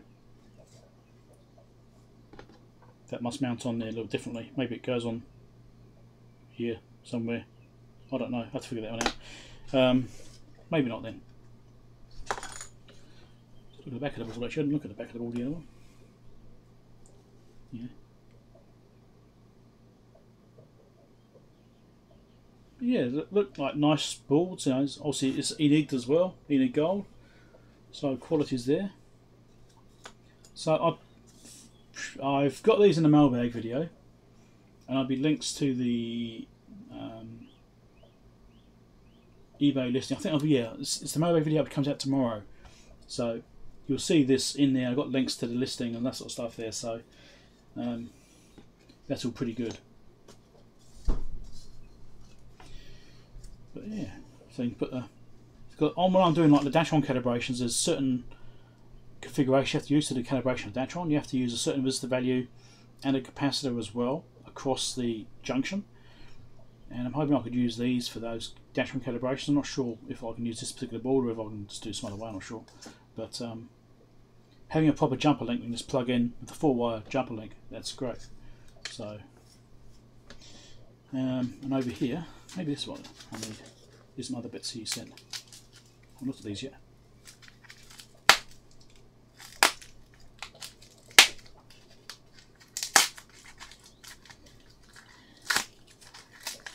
Maybe these are for the Datron. Those Datron, the other thing. So maybe that's the one that's supposed to go on this board. Yeah, that'd be it. That's the one that goes on there. Okay, that's the one that goes for that. Okay, that's fine. So that's what happens. So these got bolted onto this board here. It's got a clearance in there for the resistor. And it's got high-low sense markings on it on the 3D printer as well. And then you put the handle on the front. Okay, that's how it goes. You get the handle back out. So then the handle goes on there. Sweet. So it's good. But yeah, it was a bit annoying when I'm trying to work on the Datrons and even the HP 3456 I've got up there as well. Because the banana jacks aren't a 19mm square spacing like they are on these, like the Siglent multimeter up here. That's a 19 by 19, right? But those other meters, they're not. They've got this other weird spacing, so that's why I wanted to get these. Then I can make these 4-wire jumpers up for those things and plug into those and do a proper 4-wire link instead of trying to link them all together in other ways. I do have some other jumpers which can be stacked, which is what I did before, and putting like a link between them, that sort of stuff. But it's not as nice as a proper 4-wire jumper with plug straight in the front and that's it. Those a bit more precise. So yeah, this all looks nice enough. Good. And the other thing I picked up, well, I do also show in my bag, is this riser card here. So this is also off eBay, and it's a Marconi 2955 riser card. So this guy makes riser cards, and like, you can actually make them in order as well. So if you want a certain type or a certain style, I believe you can make them as well. So you just say what you want, and you know the actual spacings you need on the connections and thickness of the board, maybe, I'm not sure. Kind of connectors on it, that sort of stuff. And I think you can make them custom. And obviously he's had someone make or request a Marconi 2955 in the past, and once he's got the design, and he's stuck them on eBay. So these are basically like a kit. So he does put the socket on the end, but he doesn't solder all the legs on. It's just solders some on there to hold it in place, and then you have to come along afterwards and when you get it and fully assemble it yourself. Obviously you'd be paying more, obviously. I'd rather solder it myself and save a few dollars, you know. But yeah, so that is for when I need it eventually. That is going to happen. You can guarantee it's going to happen. Yeah. And I fished this out the other day. It's an LOPT or flyback tester. So this is for testing transformers, basically. So this is intentionally designed based on testing CRT high voltage transformers. And so this will tell you how many rings you get in the transformer, see if you've got a transformer problem. So the more rings you get, the more healthy the transformer is. Because if you've got any shorted windings, it'll basically kill the resonance of the transformer. So I fished this out the other day because I've never really used it. I've got it. What was it? When I was working on IMAX, the original IMAX. I don't remember those polycarbonate case ones with the CRT screen. You know, original IMAX, coloured ones. 20 odd years ago. Yeah, so I got this originally when I was doing them to test the transformers because they were a problem. They were failing. The actual, I actually ended up doing conversions. I actually converted the whole iMac into a PC case and did a whole conversion process on that. And I did a few of them. That was a waste of time, really. Didn't make any money on it. It wasn't really worth it. The amount of money and time I put into it. Anyway, so I got this out because on my, in my other lab there, I've got a. Hello, George. My cat's in here. So, what was I going to say? In my other lab, I've got a Cobra 29 CB, and it has an issue with the transmit audio being weak. Receive audio is fine. And I've been playing around with the transformer, the audio transformer on it. And if I put a dial in series, transmit audio gets really good, but then receive audio is rubbish. So I actually want to stick this on it and try and actually check the resonance of that transformer in case it's got a shorter term transformer, and compare it to another Cobra 29 with the same transformer in it, and just do the same test. So this is something I want to play with at some point as well in the future. So I'll sit on my desk as yet another half-done project. Hey, George.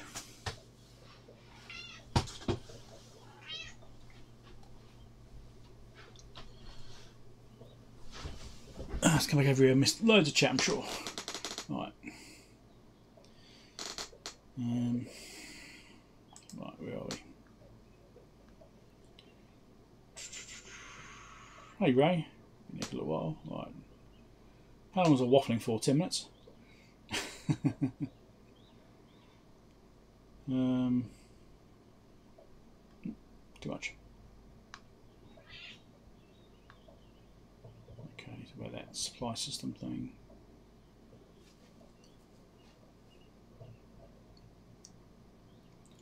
What's in the bubble wrap? Yeah, that's what I was. Little plastic bits where we covered that.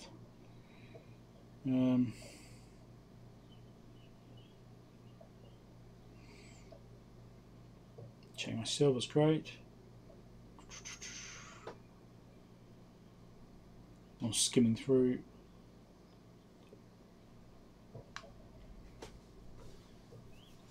Ringer tester. Yeah, I've seen someone else do it. It might have been Doggone Wild.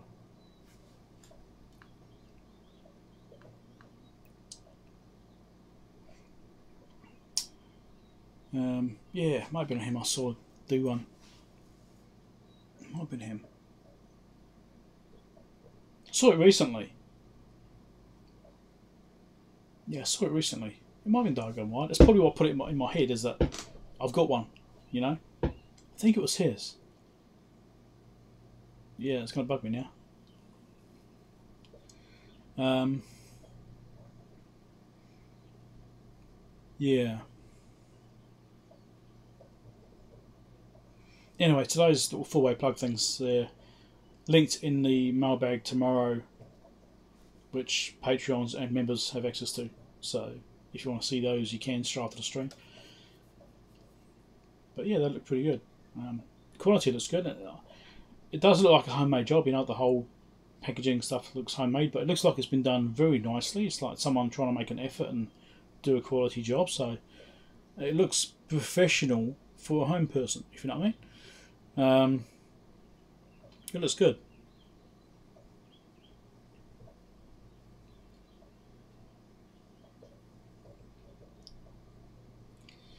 Yeah.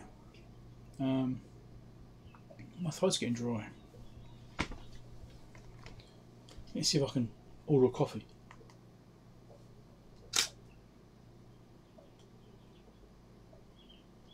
Let's see.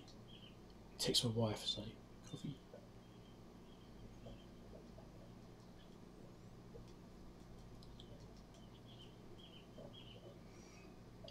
I suppose I'll just put some love hearts after that, shouldn't I? As soon as I'm texting my wife, I'll just do something. There you go. Right. See if I can order a coffee up. Waiting to hear something. Get away.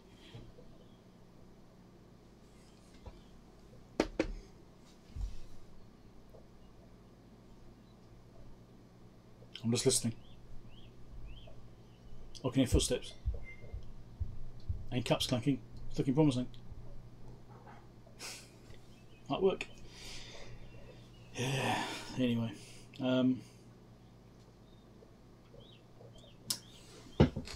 Is George on? Here she is. I think I've seen George before in previous videos because she hangs around in here now. Come here, George. So, here's George.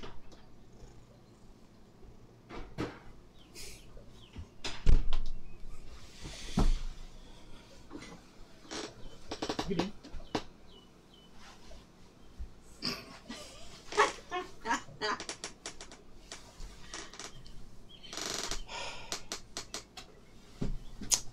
Yes. Yeah, it's tired. Great. Yeah, I'm sure I saw it somewhere recently, which is what made me think, oh, I've got something on there. So I fished it out. It's amazing how many weird bits of test gear I've got lying around. It's like, and I sort of completely forget about them. And something will prompt me, go, oh yes, right, I've got something like that. And before you know it, I go, oh yeah, I've got 3 of those now, sort of thing. That happens to them. I'm my bed. Let's turn this back off again.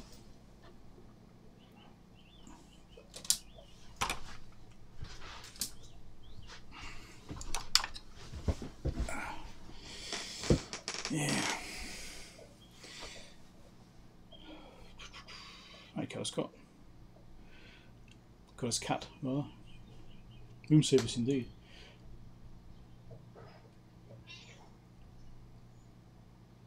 Okay, so use CCM GPSDO.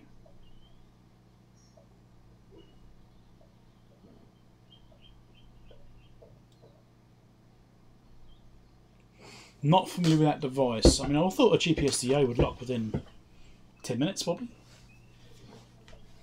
I mean, sometimes they are ovenized as well. and so they do have the oven warm up time, and then they stabilise from that. I mean, I've got one which I did show in a mailbag once, and I haven't actually used it yet. I've got it sitting out in the other room. I haven't got it hooked up yet. I've got it out there to hook up. I haven't done it yet. But the that's got an ovenised oscillator in it as well, and it's got the ovenised oscillator warm up time, and obviously then the GPS lock, and then it stabilises. So it took about, I think it was basically 15 minutes, 10-15 minutes, for that was pretty stable then. Maybe a bit longer. Can't remember exactly. But yeah, I wouldn't thought we were taking 2 hours. I don't know what the story is with that. I'm not familiar with that particular device, so I can't really give you much advice on that.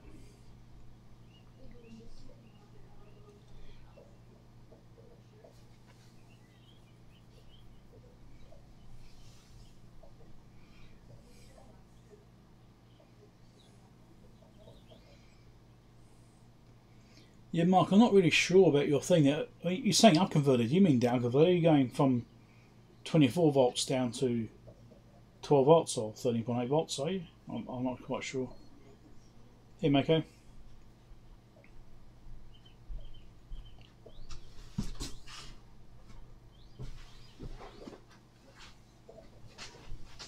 Here you go. Thank you, dear. The biscuits? Okay.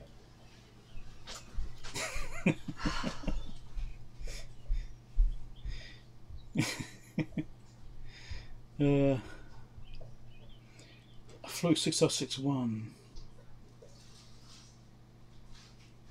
6061.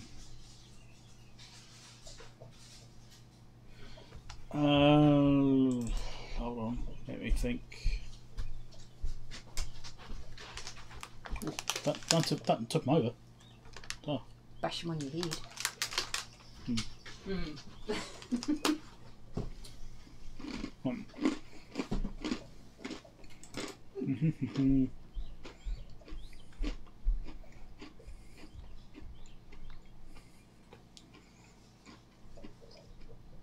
I had a 6060B.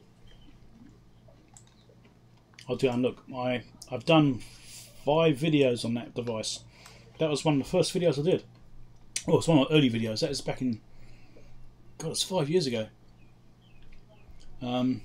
Yeah, I covered a lot of stuff in those videos using what I had at the time. It's a very hand cam video before I started using tripods and stuff.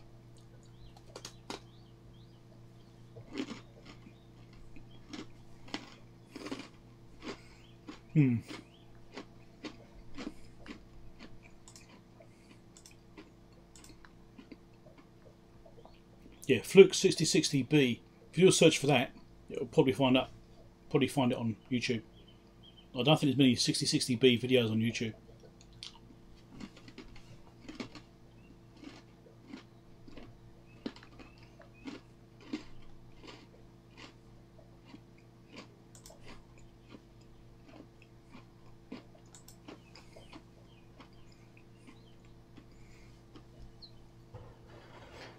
Yes, I mean, it's one of the reasons I like this older gear. It's amazing how long it goes on for. If you look after it and you take care of it and you replace the parts which need replacing, you know, capacitors mostly, keeps on going.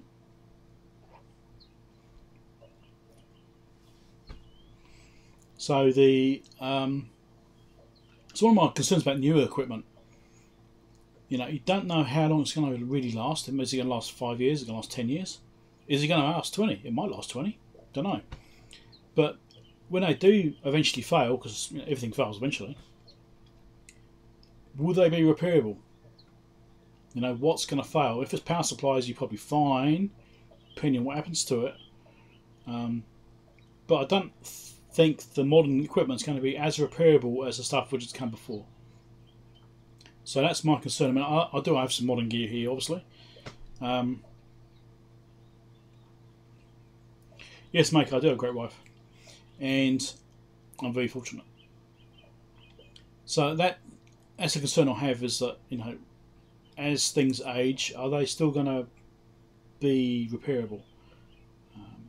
You know, the older gear I do like because they are a lot of the time jelly bean kind of parts, you know, as the saying goes, and you know, it's basically recapping it most of the time. Also, the repairs I do is recapping and potentially repairing the damage from capacitor failures or some random IC or something like, you know, op amp failure, whatever.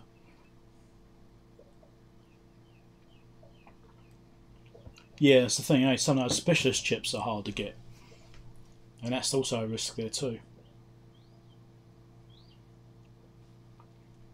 So, yeah, when you got these special devices, then that's the problem, you know. And you never get one, like I say, you never, unless you find another broken unit and you can salvage them from it. Yeah, modern stuff. Trying to get service manual schematics, that sort of stuff, and modern stuff. Even Keysight, I don't think offers it anymore on at least current modules. I'm not sure. I know the older gear, they still have them available on the website, but I think anything that's a current model, I don't have the circuit diagrams for. At least I don't make them public. So yeah, and a lot of the gear, and I've got some manuals for my Siglent stuff, but I don't think it goes too deeply. Let me go have a look now. I do have something, because I do have stuff on the website on the Siglent stuff. Let's go to SDM.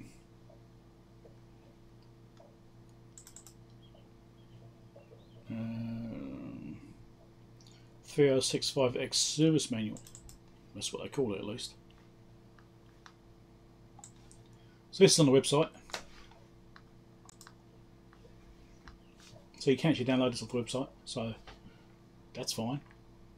Yeah, let's just shrink it down a bit and make it a bit easier to scroll through. 43 pages, which doesn't sound like much. Yeah, there's the guides there.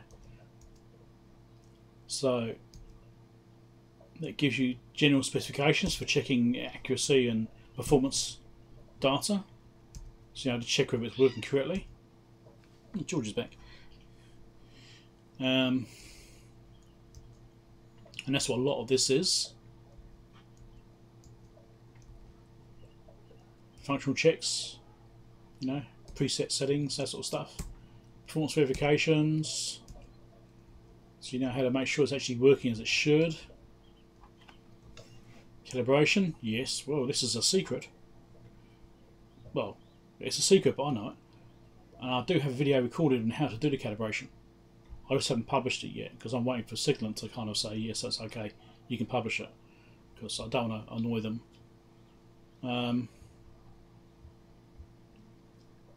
Software to use, because they actually use, in the calibration, they actually have the primary calibration using a preset script for certain equipment.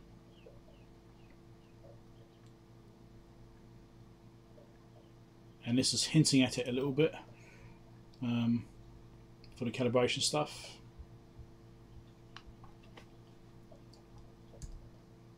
I can make it slightly bigger again for you. But yeah, it's telling you to use their script. Now there is a manual calibration process, which is what I'm familiar with. And tells you how to get it apart. Wiring diagram. Troubleshooting information. Some of the layout stuff's in there. Although it's not the highest resolution. I mean, it's very much, yeah, it's kind of there, but it's not the best. It's like it's a lower resolution graphic. That does some test points and stuff marked. Main board, so it does some information here, you know, some stuff which is handy, like power supply stuff. Which, to be honest, you know, if this is what goes wrong with it, then, you know, you probably cover anyway. Test points on analog board. So that, you know, it's not worthless, it's definitely helpful for narrowing down what could potentially go wrong. But as far as circuit diagram goes, no circuit diagrams.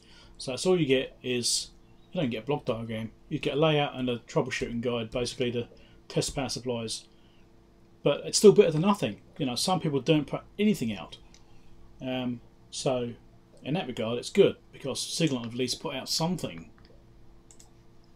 You know, it would be nice to see circuit diagrams, block diagrams. Maybe one day they will. Who knows? But it's better than nothing.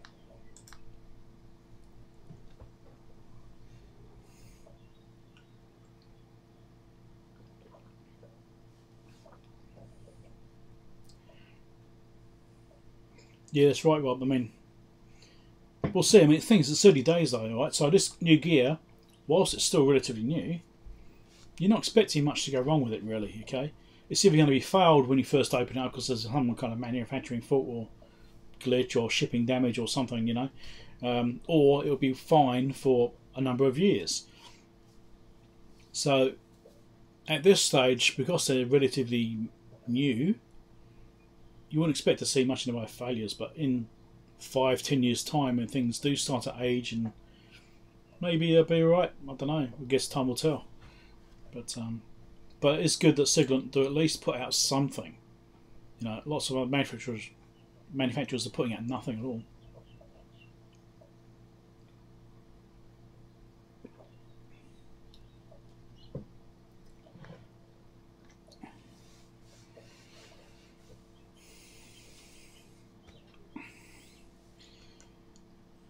Yeah, who knows what's going to happen in the future? I mean, I don't know. With stuff, I mean, you can't rely on interconnections, right? Because a good example was where I am.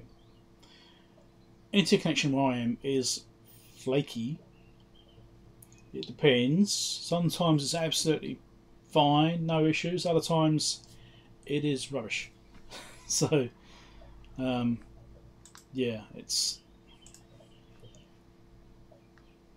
one of these things. Sometimes it can vary a bit, and relying on interconnection is not good. I mean, if you're having to be somewhere where there is no interconnection or there's no internet network for security reasons, I'm sure there's places like that, then you know, that would be a problem if you're trying to use network-based control systems or internet-based control systems or verification or software activation.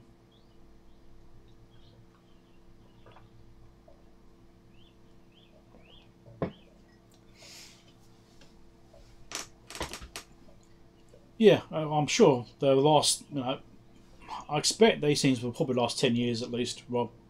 You know, at least 10 years, I expect. Because, as you say, there's not really much to go wrong with them. But, you know, there's no guarantees you can't get a, you know, it's happened to any instrument. You could get a slightly dodgy part where it's not been designed right. It could be a bad op amp or something somewhere, or a slightly weak resistor. Who knows? You know, and it could just blow. You never know. Who knows what can happen? But I mean, it would be nice to think that the modern gear will last 20 years. It would be nice, but only time will tell, really.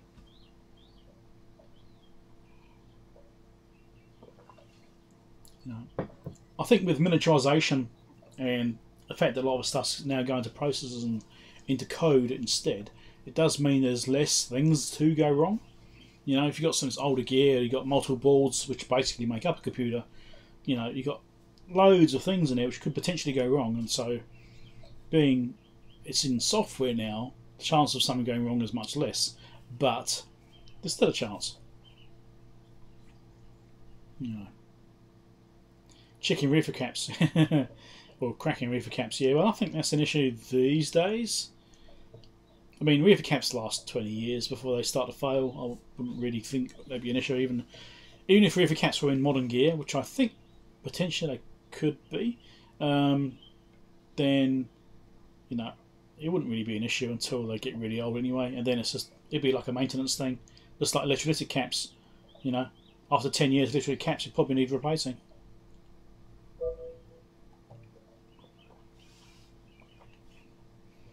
Well, I mean, depending on your definition, what's cheap. I mean, what you get for your money these days is really good, but is it cheap?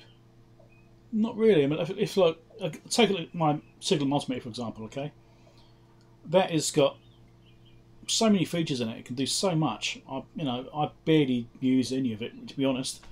It's got the online graphing and all sorts of things it can do, and having this test controller software working with it opens up some options there for things I want to do as well.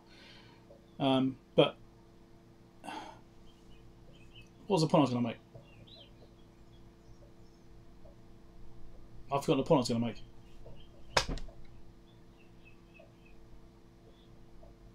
Oh yes, the money. So it can do so much, and for the money, it is cheap considering what it can do. But if you look at a replacement perspective, as a hobbyist, for example, right? If a hobbyist spent, I don't know what these retail for now. I don't know. Must be. I don't know what these retail for. I'm just going to say $1,000. Right? I could be completely wrong. I don't remember what it would cost me. I'm sure Rob would know. But if it's $1,000 to replace that meter, for example, just putting a number out of the air, and as a hobbyist, you would say, I can't really afford $1,000 of meter work. I'll have to maybe spend $300 and get something not as good, because that's what I can afford at the time. If it's a business, then it's not really an issue. They just buy what they need and tax write-offs and so on and what have you.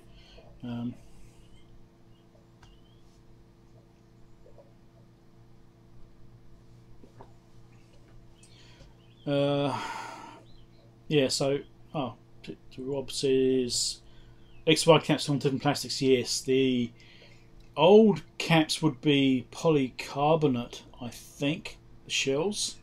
Polycarbonate does crack. Polycarbonate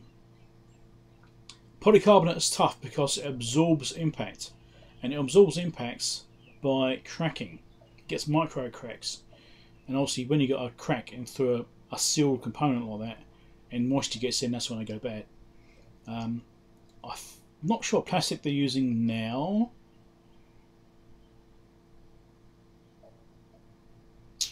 Don't know, it might be polypropylene something like that instead now. Might be using polypropylene. So it's a bit of a different beast.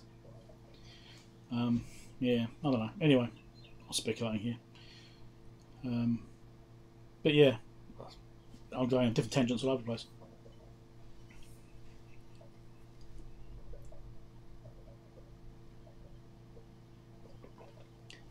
Well, that's true, Fred. If it's cheaper than it cost the engineer to fix it, then they'll just buy a new one. Which in a way is a good thing, because it puts stock on eBay, which gives me things to buy. But yeah.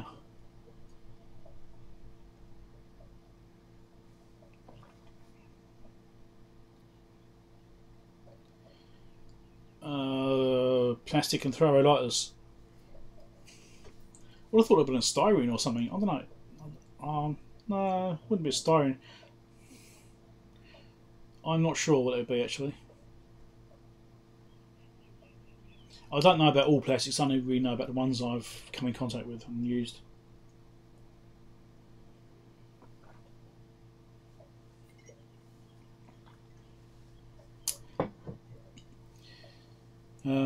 Sorry for what stays, the Defpom. Thanks. What do you mean?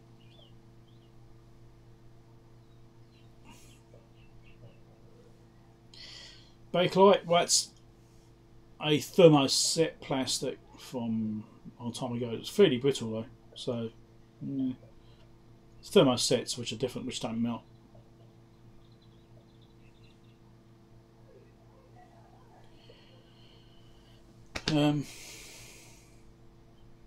Oh.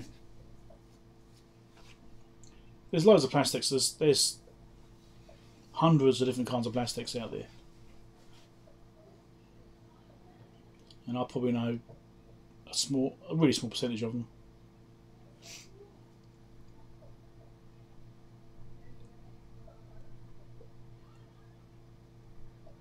So we've got thermoplastics and thermosetting plastics. So thermosetting means they will only be melted once. They have a chemical reaction. Once they've melted once, they're locked into that shape. You cannot remelt them. All right? And a thermoplastic means you can remelt it over and over again. Kind of, to a point.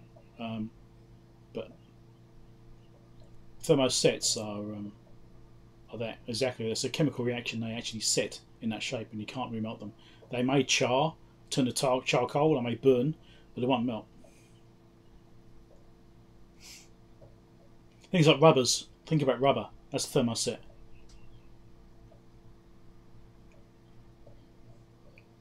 Silicons, like the silicon mats and stuff like that. Yeah, very similar. Silicone. Silicone? Something. Anyway. Yeah. Anyway.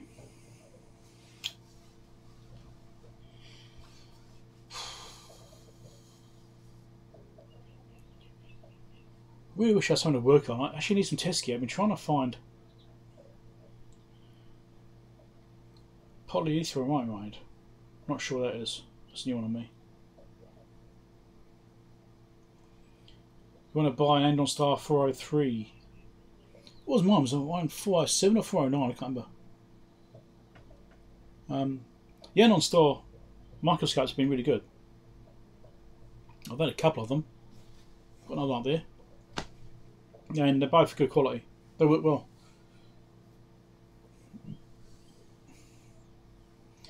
Mailbag video while you watch. I don't have any mail. I have a big slowdown in mail. I haven't had much coming in. I had enough stuff to do 2 mailbag videos, which I've only just recorded. And that's what I got over a period of a couple of weeks. I just did 2 at one go. 407, you bought one, yeah. I've got one package. I've only got one package here. I know what's in it. It's not very exciting. So I don't want to do. I basically need to do at least 5 items for mailbag. I'll try and have at least 5 items. Maybe 6 or 7 if I can. Depends on what I've got. But I've been waiting for some stuff for ages and it's just not coming through. I've had to actually do some claims and things have just disappeared.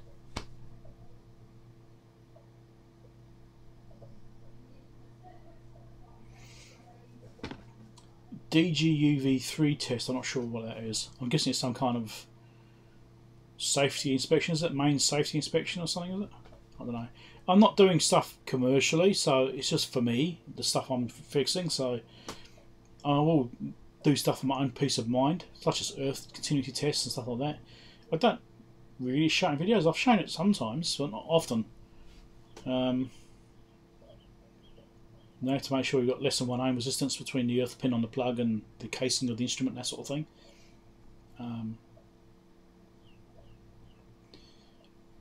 Mentioning PEI. PEI sheet, I'm not quite sure what that actually is. Is that what that polymeric name you said? Polyethylamide. Okay, yeah, PMI. PEI. Yeah.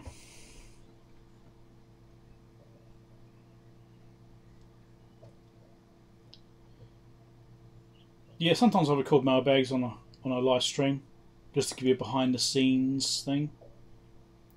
Yeah.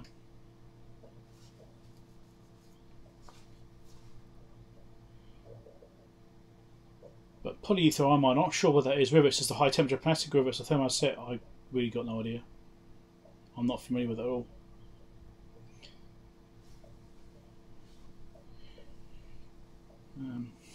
I mean, yes, I work in the plastics industry, that's my job, but I only have a relatively small exposure to different kinds of plastics.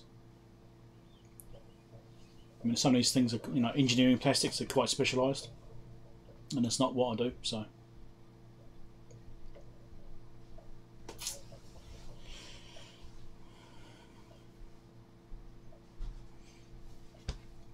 Yeah.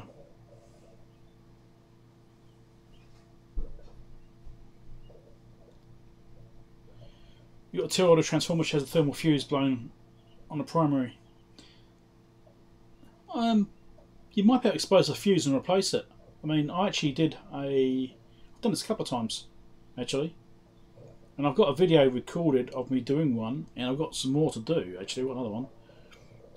which is unwrapping the transformer. The actual does the tape around the outside, because often the thermal fuse is on the outside, and you can just take the tape off and then find a fuse and cut it out and replace it with a new one. You can do it. So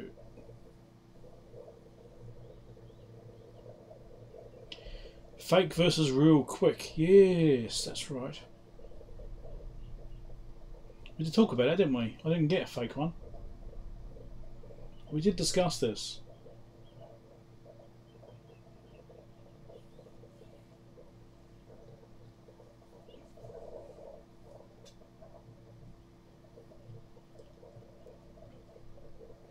Yeah, I mean, if you have to replace a transformer if you can't fix it, then you might as well just try unwinding it, even if you need to. And to see if you can find a fuse. Might be a field of bump on the outside even. I don't know.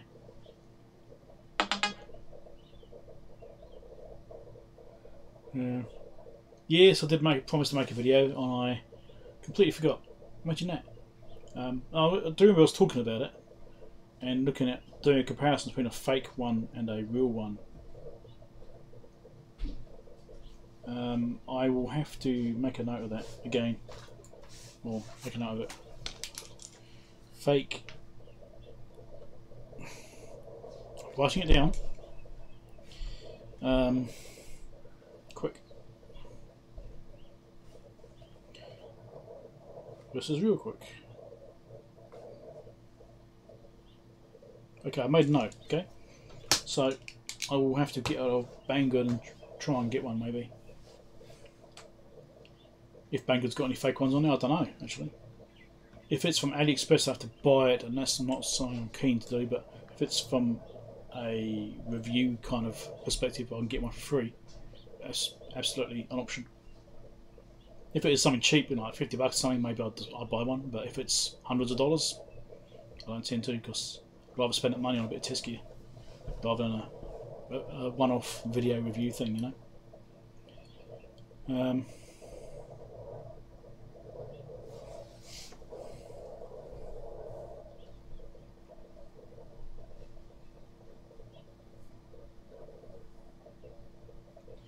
It's covered by the secondary. Cannot see an external indication of fuse location. Yeah, it's a shame. Well,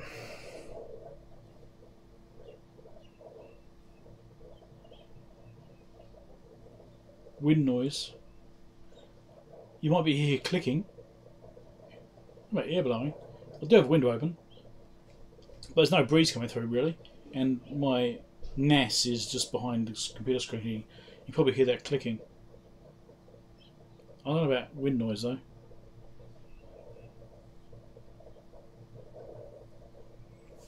Favourite measurement instrument I most love?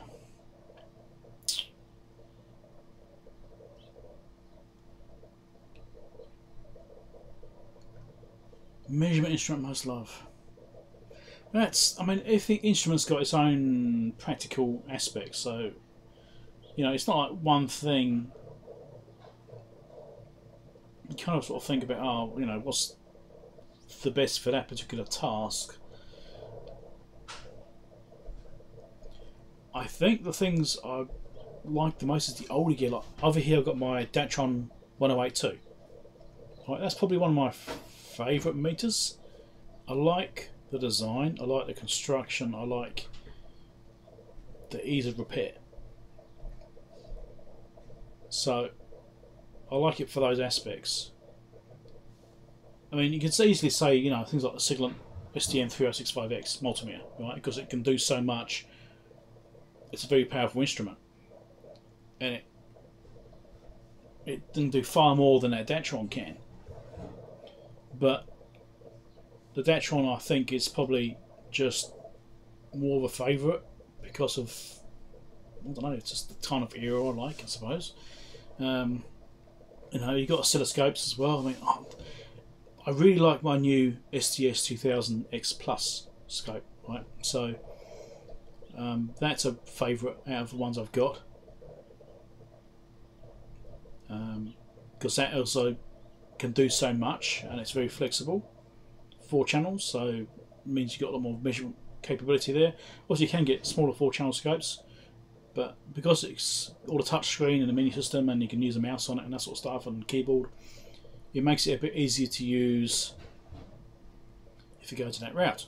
But then obviously the cost is up there. Old oscilloscopes I'm not so keen on. Like, I mean, I've got old scopes. I've got an old Tektronix 300 MHz scope, but I mean, they were cutting edge in the day and they were great in the day. But you compare that, what that can do now to what's available, it's just, yeah, it's okay. If you're a hobbyist and you're starting out and you need a scope, then something like that is absolutely fine, right? But you can compare that to what these Siglent scopes can do with like the analog, the digital decoding and serial decoding and that sort of stuff. You know, it just doesn't compare. I know I kind of like the older gear, you know.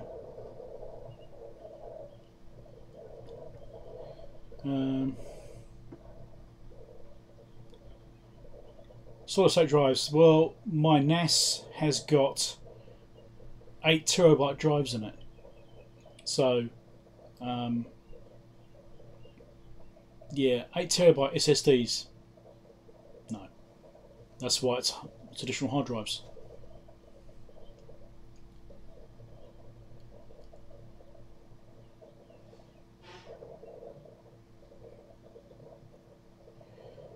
To ask you a question, instead of buying a spectrum analyzer, why not buy a VSA like the Agilent E4406A, 7 MHz to 4 GHz? Are they cheap? I don't know.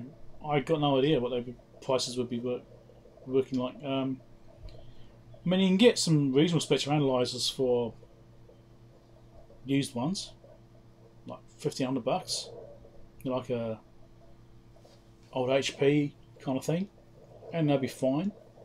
And I've got a 8590A, I think it was. That does 1.5 GHz. I've got my CMU 200 there, which does, I think, up to 2.4 GHz. Was it? I can't remember now. It's up to 2 GHz something anyway. Although that's a vector spectrum analyzer, it's not quite the same thing, but you can use it that way.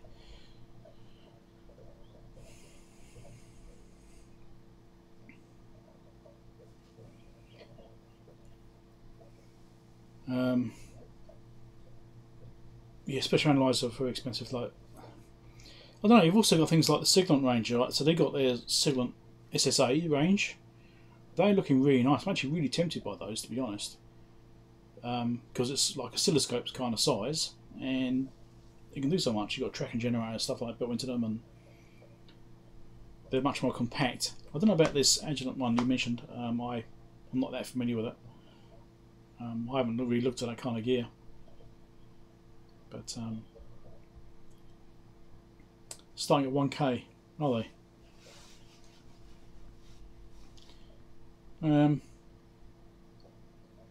Let me go have a quick look at that model number. Just educate myself a little bit on this.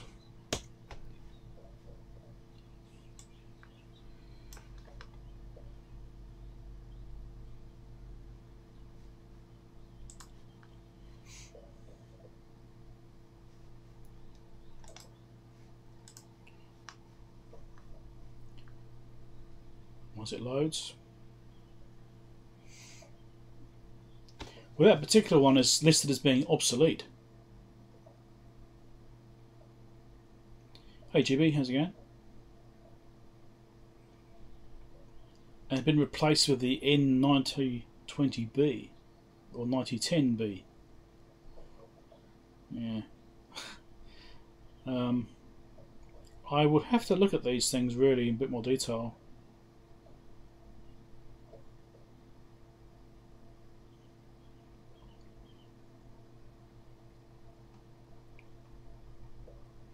Yeah, I don't know, it's a pretty big box.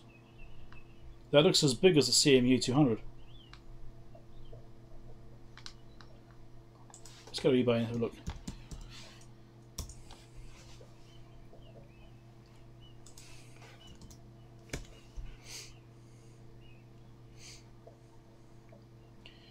Okay. Yes, prices aren't bad, are they?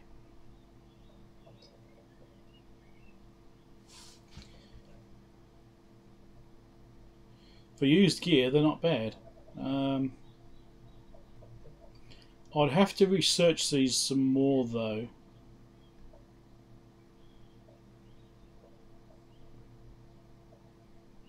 Prices are varying quite wildly, but there's parts units everywhere and things like that. So parts units might be an idea if it's something I'm going to do a project on. Depending on the research I can do as far as repairing them. I also need things like service manuals, and if it's got a circuit diagram for it. I mean, I don't know enough about this particular device yet, but it looks like it'll do the business, but yeah, I don't know enough about them at all yet.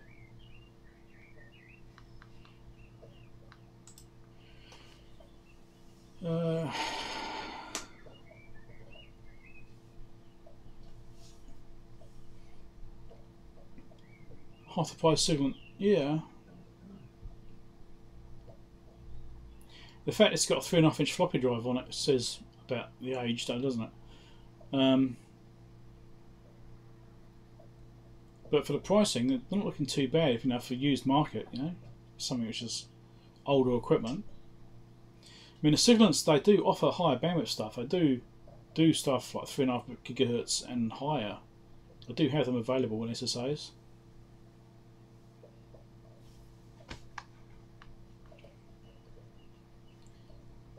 Caches on the back. Well, I'm seeing blanking plugs on the front.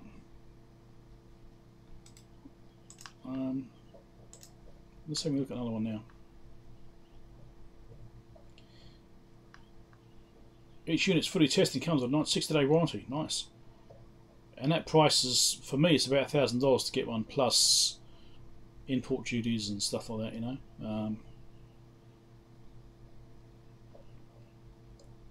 I'm just having a quick read. No, it doesn't say much.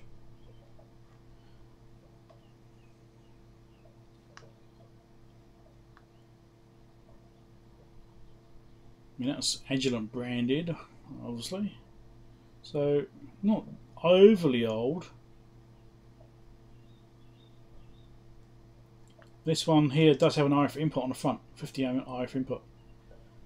But external trigger, can't see all the buttons.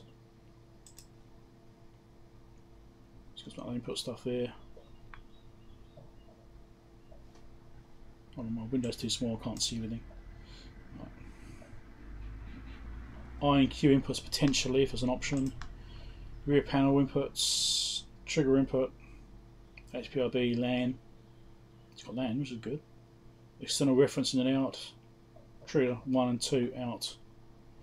So it doesn't appear to be a tracking generator on this one. So that's the thing you potentially wouldn't have, is a tracking gen, which is handy if you want to do filter work. So that, you know, is something you have to consider if you want a tracking generator or not, because this isn't possible on that particular device. Oh, there you go. You said no tracking gen yourself.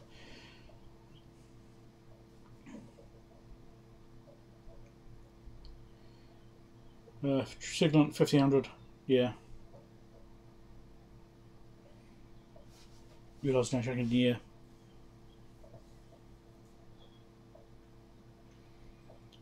Well, I mean, for hobbyist stuff, that we're sort of thinking, well, you kind of want to be, I don't know, as cheap as possible. I can't really put a dollar figure on it. You certainly wouldn't be paying brand new prices if you're a hobbyist, unless you're really committed to something. You know, if someone's got a bit of money to play with, then they would buy new stuff, I expect. But you know, for hobbyists, I sort of think, you know, $200 or $300 mark. You know, it's in reach. Most people, I would have thought, if you want to save up for it and that sort of stuff. I don't know. It depends on how committed you are and how desperate you want the gear, if you want to save up for it or not. That's You know, we've all been there, all grown from tinkering with things and gradually getting better and better stuff. And yeah.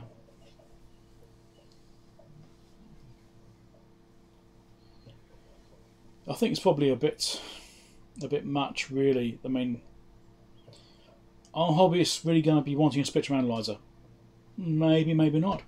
In that case, you'd probably get something like the what's it called?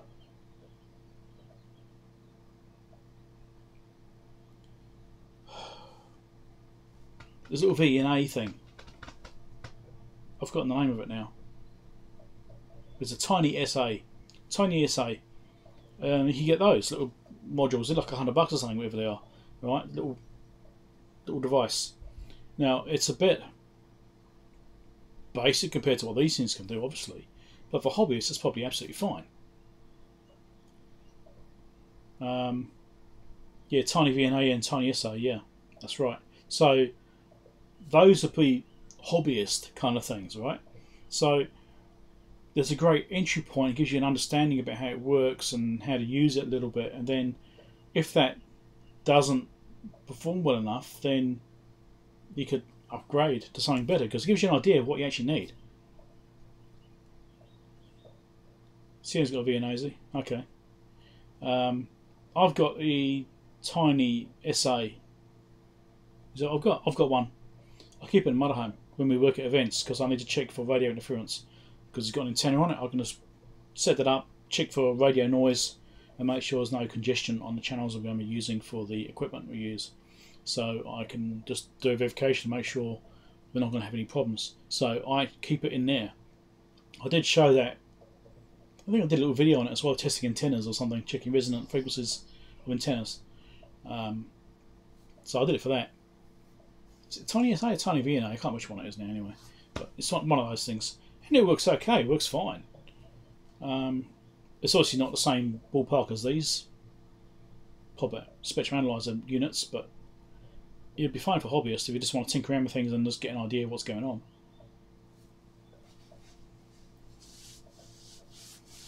You saw the video, okay, yeah.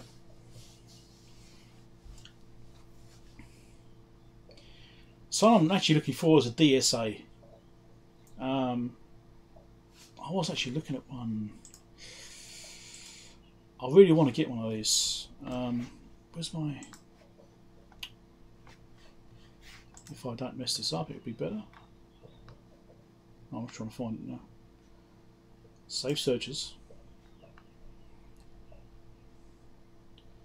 Where are we? Do I have it saved?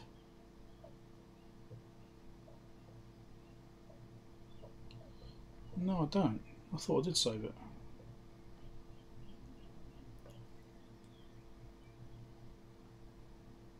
Oh, that's annoying.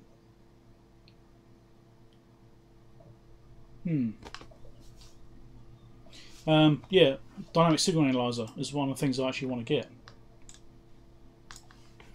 MJ Morton did one a few months ago, and I want to look at one like that. It's HP branded DSA, wasn't it? HP DSA.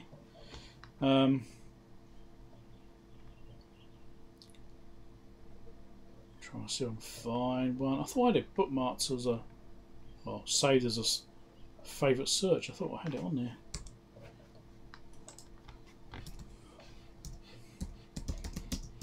But the prices are pretty much up there, and the biggest problem I've got right now is shipping, because I could buy the unit for a reasonable cost, I suppose, but then the shipping is as much again.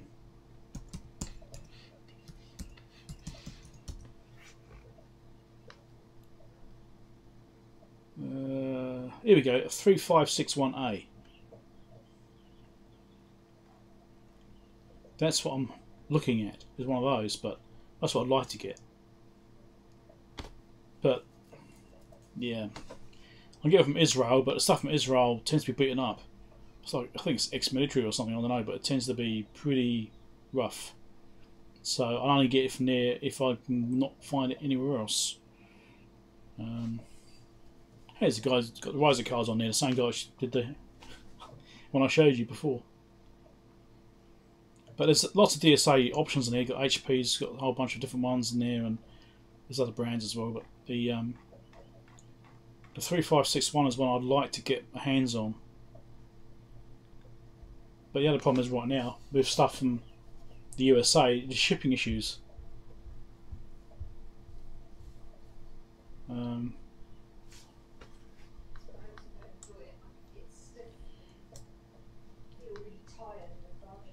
Nano VNA, is it? Oh, I can't remember what it was.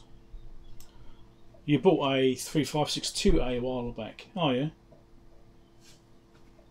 Yeah, that's right, these low frequency things. This is the audio frequency sort of stuff. But I don't have anything for down there. So, I've got higher frequency stuff, but I don't have anything for down there. I mean, my Siglent oscilloscope can probably do FFT, that's the thing, and do the FFT side and do some stuff around that region. So that's kind of where I'm sort of thinking is something like this, because this would be a nice little thing to have, you know. Do I have a real use for it? I don't know. Do I? Probably not. But it's just another tool to have on hand. So one day when I do need to do something like that, I've got it. But like I said, the Siglent might be able to do it with the FFT functions. In fact, it probably could, to be honest. So I haven't actually looked into this enough yet to sort of go, oh yeah, I'm going to spend $1,000 on one of these bits of gear. Yeah. But I've been looking recently, trying to find something to buy on eBay. So I've been trying to find some broken test kit. And I've been looking and looking and looking. I spent hours just like browsing around trying to find something which looked like something worth getting. Right? So something potentially fixable, reasonable shipping costs, and something which I don't already have. And that's probably the hardest bit, something I don't already have. But I do want some more projects, but yeah, problems right now is trying to get stuff. Low frequency RBW drops, yeah. I spoke to Bud actually. I haven't actually looked at this particular detail. But yeah, trying to find something to buy. I mean, I'm just trying to find stuff because I want some more projects. I do have something I can work on. I'm kind of putting it off, which is my Valhalla 2703, which is sitting on the floor behind me here. I mentioned it before in a live stream a while ago. I need to pull that apart and dig into that one, figure out what's going on there. But yeah, I need to find some stuff to work on because I'm running out of test gear. I need to do something. So the 3562A is a bit bigger than the 61A. That's significantly bigger actually. Which is another thing for me is size. If I can get something which is a bit smaller, it makes shipping a bit cheaper. I mean, to give you an idea, the 3562A, which I can see on here right now, it's $1,100 New Zealand for the unit, and $550 New Zealand for the postage.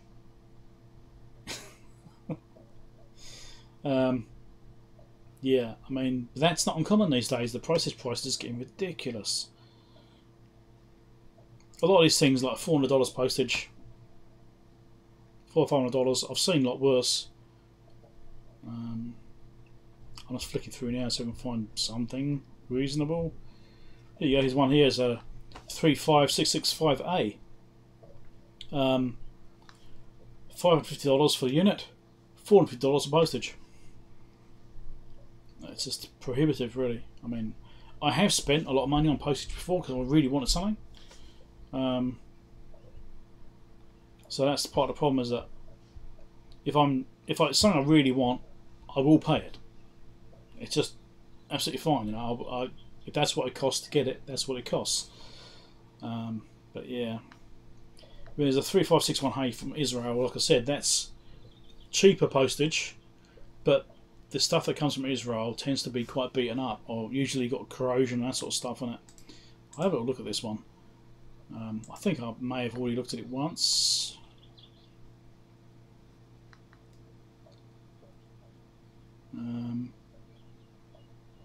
Just trying to see what kind of condition it looks like it's in.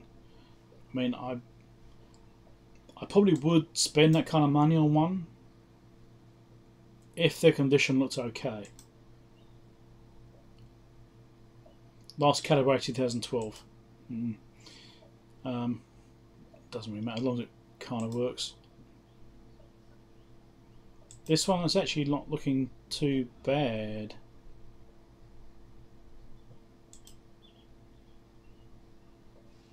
Apart from the screen being glitchy in one of the photos. Oh,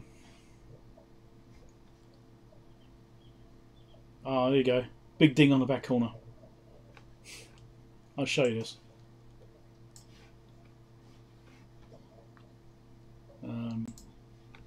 There you go.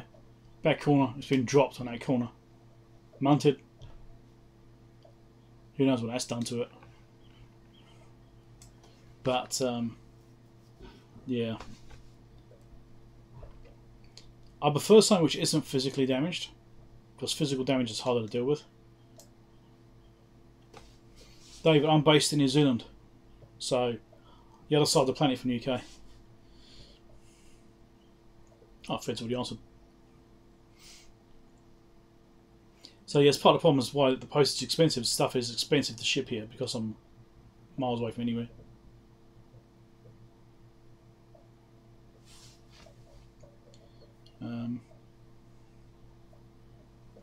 Yeah, you're in Malta, right? I've got some hammers recently.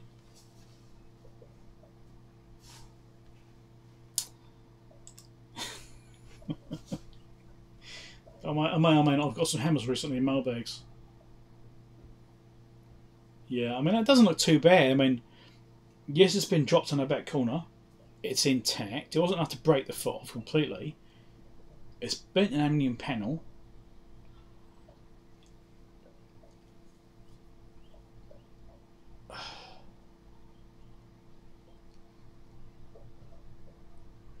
I'm actually tempted by it, to be honest.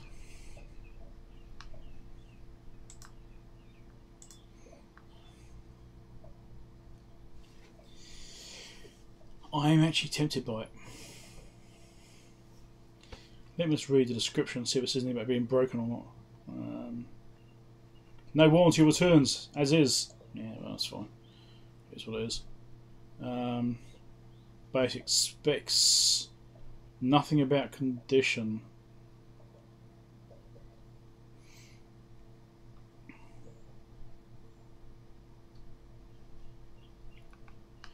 Passes self-test and is selling as is with no return. Right, it says it passes self-test. I'm really tempted to buy this, actually.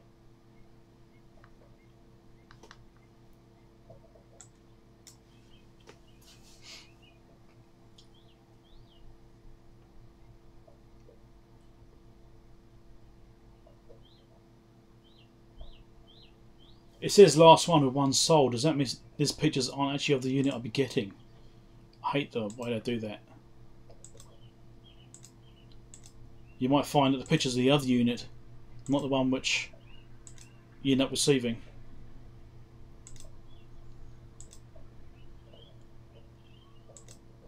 Yeah, Israel stuff tends to be dodgy, tends to be corroded and badly scratched up and stuff like that. I've had a few things from Israel, I've purchased them because that's the only place I could find them at the time. And although they've been recoverable, they've not been wonderful.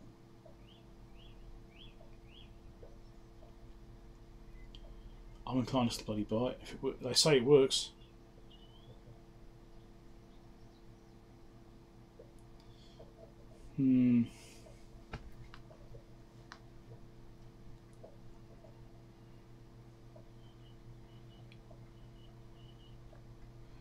Well, it's got a CRT and the CRT lights up, so it's it's going. Just the CRT is working.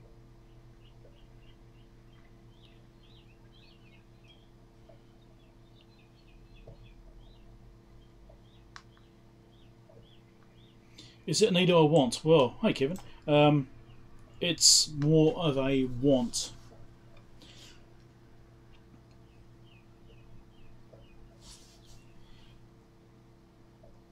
Yeah, I don't know. I'm debating it. The price is right. The price for units okay. The shipping price is as good as it gets these days.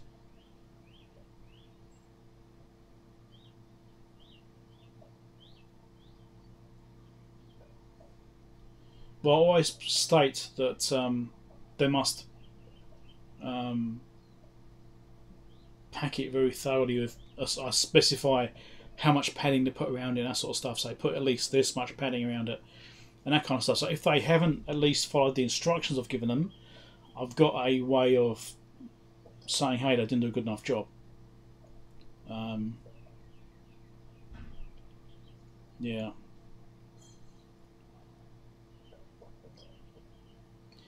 I have seen LCD upgrades for these things. There is an LCD upgrade for these available, but it's not cheap.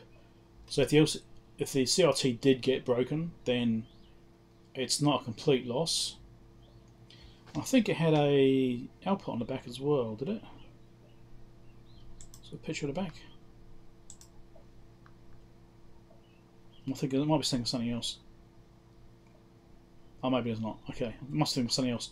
I know some instruments actually have like a VGA port on the back. This one doesn't have one. That could be an interesting project. I mean, if a CRT did get smashed, I could do a project of replacing it, couldn't I, and doing repair on that. So it wouldn't be a bad thing. Well, it would be a bad thing, but it wouldn't be a total disaster.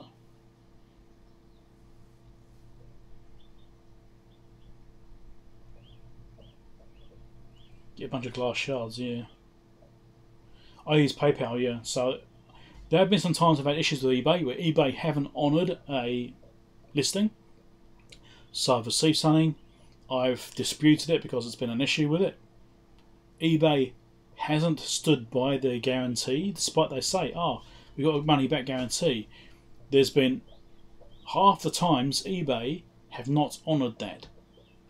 They opt out, oh no, sorry, it doesn't apply. And that's it. You can't argue it, there's nothing you can do.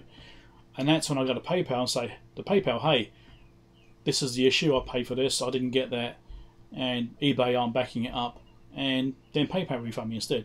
So that has been the backup system there, is to use PayPal to cover it.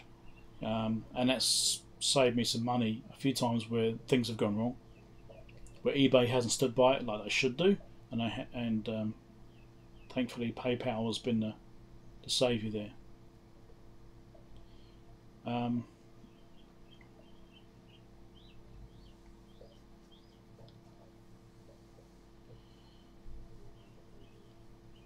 Yeah, that sounds about right with me, David. Successful eBay versus PayPal, yeah. I'm actually really tempted to buy this.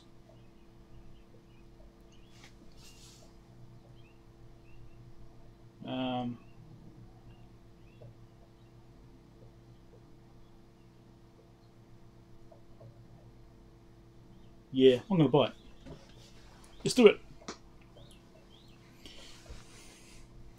We'll see what we get.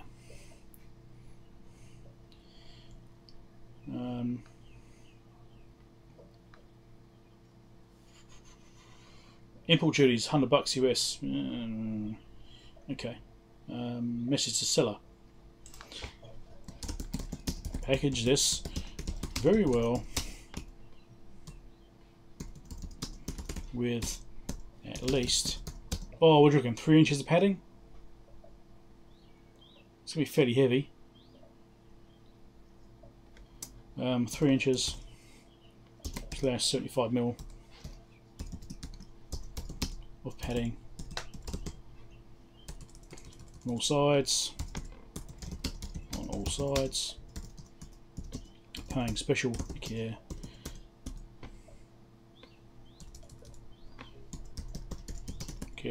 to the corners to protect those.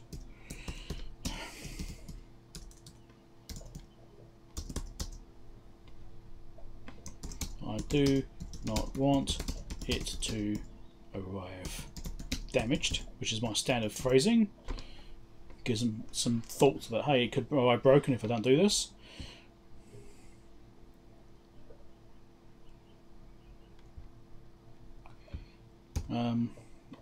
Which corners and front panel.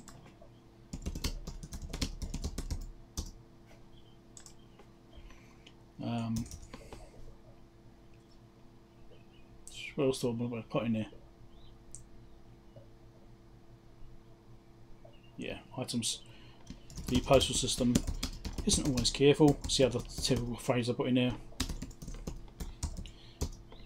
And items may be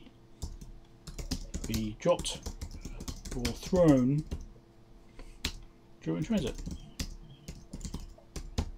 There we go. So I've given them a definition, say make sure you take care of it. You know, plenty of padding, special care of the corners and the front panel, and the rest of it can probably take a whack without being too much of an issue. The front panel and the corners are the important bits. Right, let's add it on. No, I was going to do it.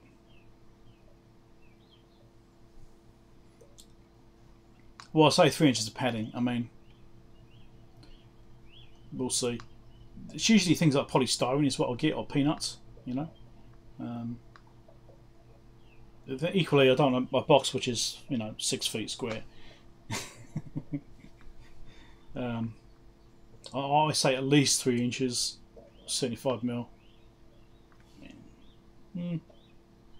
Yeah, okay, I'll change it. I'll change it to 4 inches. It is fairly heavy, so let's go 4 inches, 100mm. Let's do that.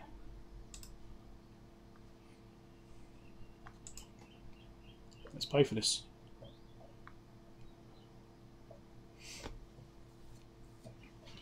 And I need to put some money in my credit card account. Hold on a second. That's inconvenient.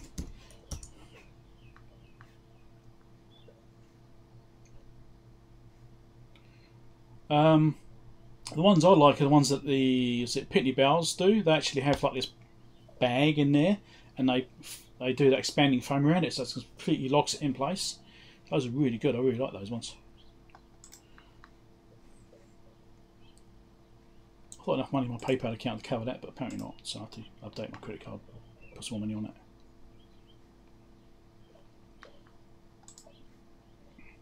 Not a big deal.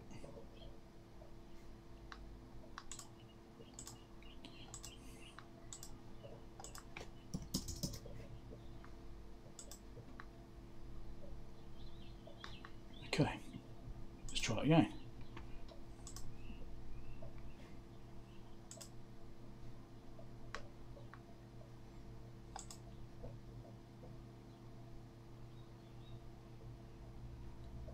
Yeah, expanding foam bags, what do they do? Yeah, they do really well, those expanding ones. It just completely envelopes the product, and you know, it locks it in the box as well, so it doesn't rattle around in there. And it does really good protection. It's got good compression as well. You get it a squash, it does indent into it. What's good about this device? Don't know yet. We'll find out. It's a dynamic signal analyzer. So use it for testing low frequency equipment, audio kind of stuff. I know a little about it, not much. So anyway, I purchased one. So that's that. I've been watching one for a while, but the prices I've been seeing have been over $1,000. So the price is right on this. Oh, this is interesting. Ooh, they've got something else cheap too. Low frequency, yeah. So HP 3708A noise interference test set.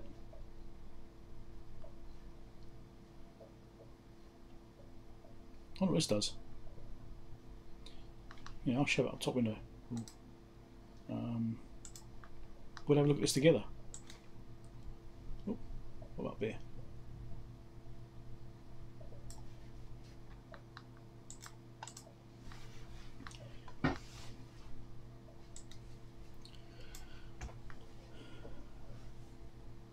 What it does.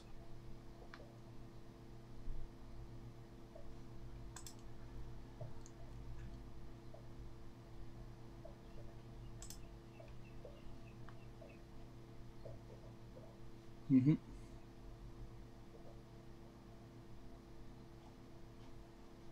Let's do it this way, shall we?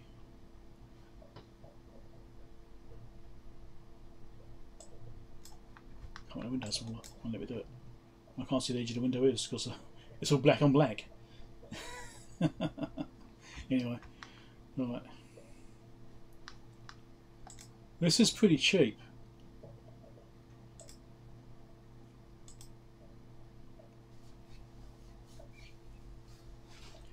.67 megahertz. Noise bands.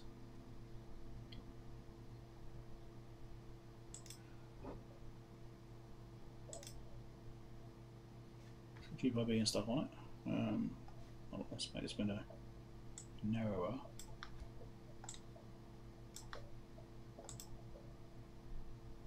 What was that? Aux interferer input. Anyone know what this is?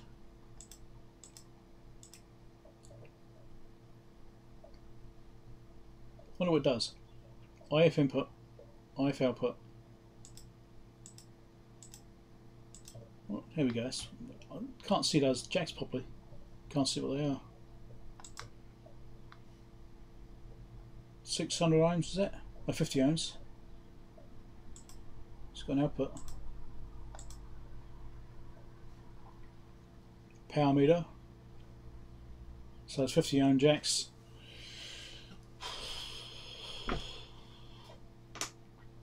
Wonder what it is. It's pretty cheap.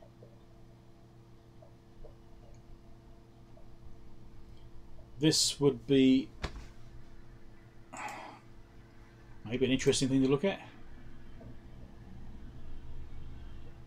So it's $100 postage, $170 for the item. So that's $270, like $300 for that.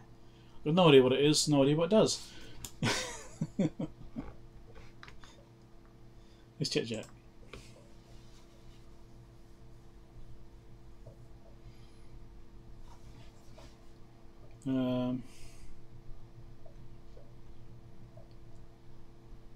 To make your own tea. Sorry, Ray.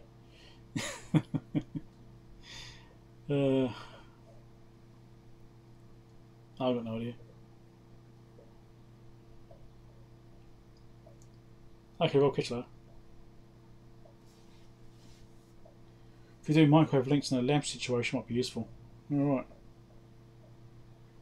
NT equals no tracking? I don't know. We'll find out. If it doesn't arrive, I'll dispute it and get my money back. If it does arrive, then great. Yeah, I'm not too worried about that. It's the risk you take. Even if it does have tracking, things can go missing. So it's not like a overall, yeah, it's going to be safe if you do tracking. Wireless comms test set. Ooh, look at this one.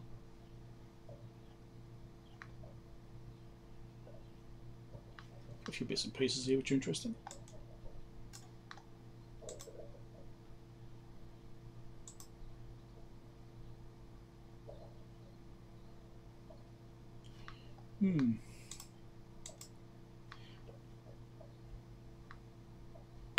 That's pretty cheap. Anyway, I've spent $1,000 now, so I don't spend any more. But yeah, this is curious. I might add that to watch list and look at it later on.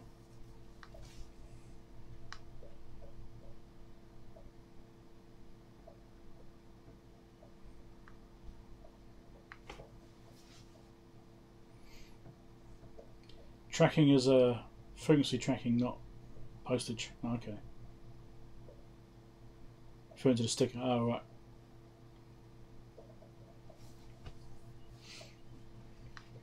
I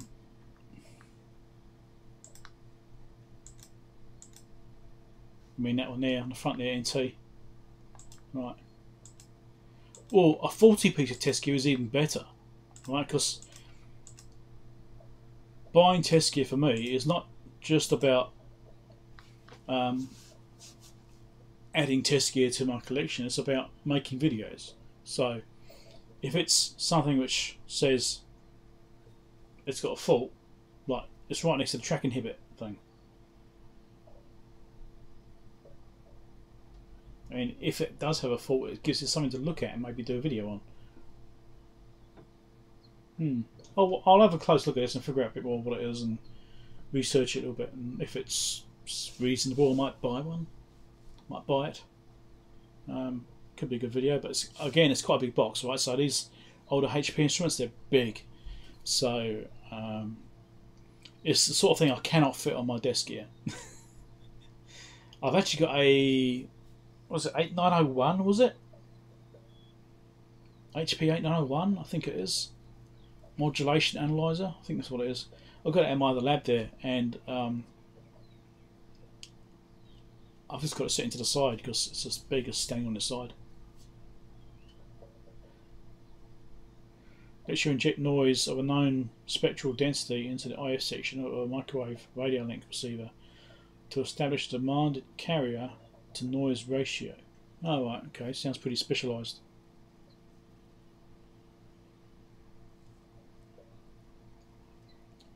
I mean, most people want to buy test gear which isn't broken. Whereas I want to buy test gear which is broken because I want to make videos. I want I want repairable failures, obviously, so I can fix them. You know, even if it takes me a lot of effort to do it, I still want stuff like that.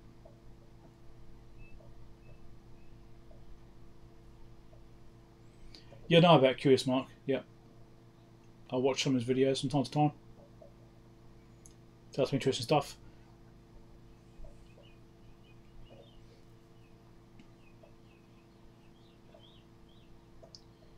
Yeah, I don't know. Is this thing something I'm going to use now? It's just like a noise injection thing.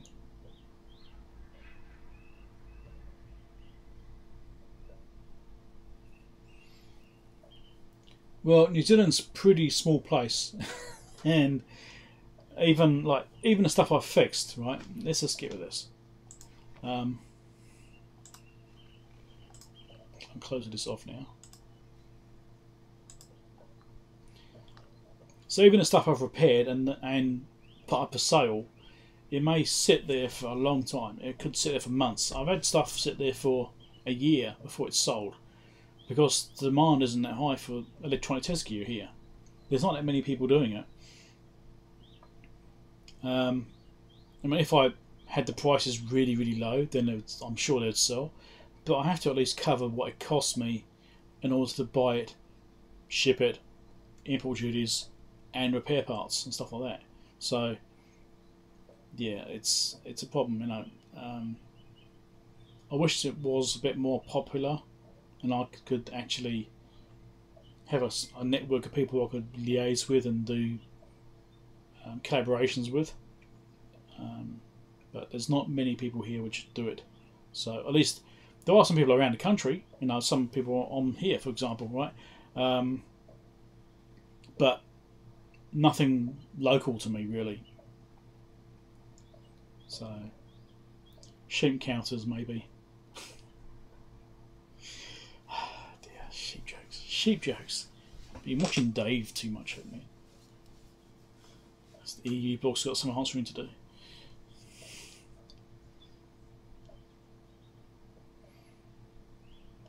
Yeah. So I mean, I would like to have some kind of collaboration thing with other YouTubers near me, and we could do stuff, you know. The only one I've really done is with Dave, like in person. As I went over and saw Dave at EV Blog. Some of you know this, some of you probably saw it. Some of you have heard me talking about this before. Where I went over and saw Dave in Australia and dropped in his lab and just hung out there for the day, basically. And yeah, he pulled apart a calculator I gave him and demoed it and stuff. But yes, but yeah, it's just that's. I would like to do other stuff, but yeah. It would be nice if I could find some other people near me, or so to be practical. I mean, it doesn't help that I live in the middle of nowhere either. I live a fair distance away from anything, which adds to it. The Welsh hate sheep jakes too. Yeah, I don't know what it is about that. Anyway. Did I finish my coffee? I did. I've ordered another one.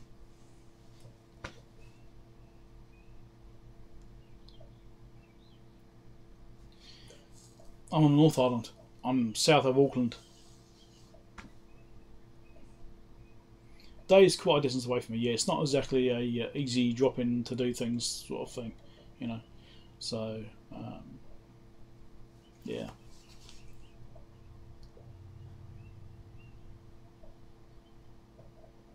Yeah, it's like, oh, what's it? Probably $1,000 in air flights just to go over there, I suppose. Something like that. But yeah. Anyway, that's another thing here or there. It doesn't really matter that much. But yeah. This is a big, yeah. I mean, I live a fair drive away from anywhere, really. It's an old Zealand. Well, I did wonder about that because this is called New Zealand. So there must be an old Zealand or a Zealand somewhere. I don't know, there must be. I've got no idea where the name came from, really. I haven't really thought about it that much. Yeah. I'm not sure what distances are between from here to Siglent. Sydney. It's a couple of hours flight. What was it, about a 4-hour flight? I think it was, something like that. Yeah, it's a while. Not that close. Zealand is a province there. Okay.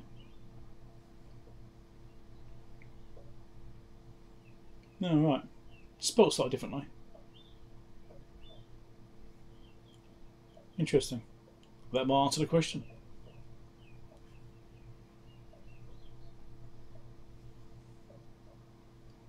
Anyway. Right, so I'm thinking about giving up the stream because my throat is getting really sore. Too much talking.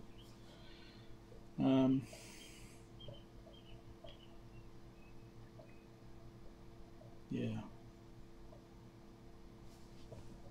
Population of 2.3 million.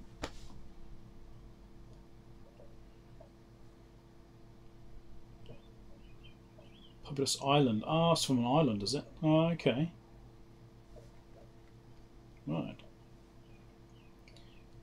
Well, once I get some projects to work on, we'll do some more interesting live streams instead of me sitting here just chatting and waffling away and stuff. So I need to get some projects sorted out, and hopefully this thing I just purchased will feature. How long it'll take to get here, I don't know. I'm actually a bit hesitant to buy stuff in the USA right now because I know the US has got issues with postage, trying to get stuff out of the country because there's just no transport. So yeah, we'll see how we go. Dutch province, Zealand. Yeah. Okay.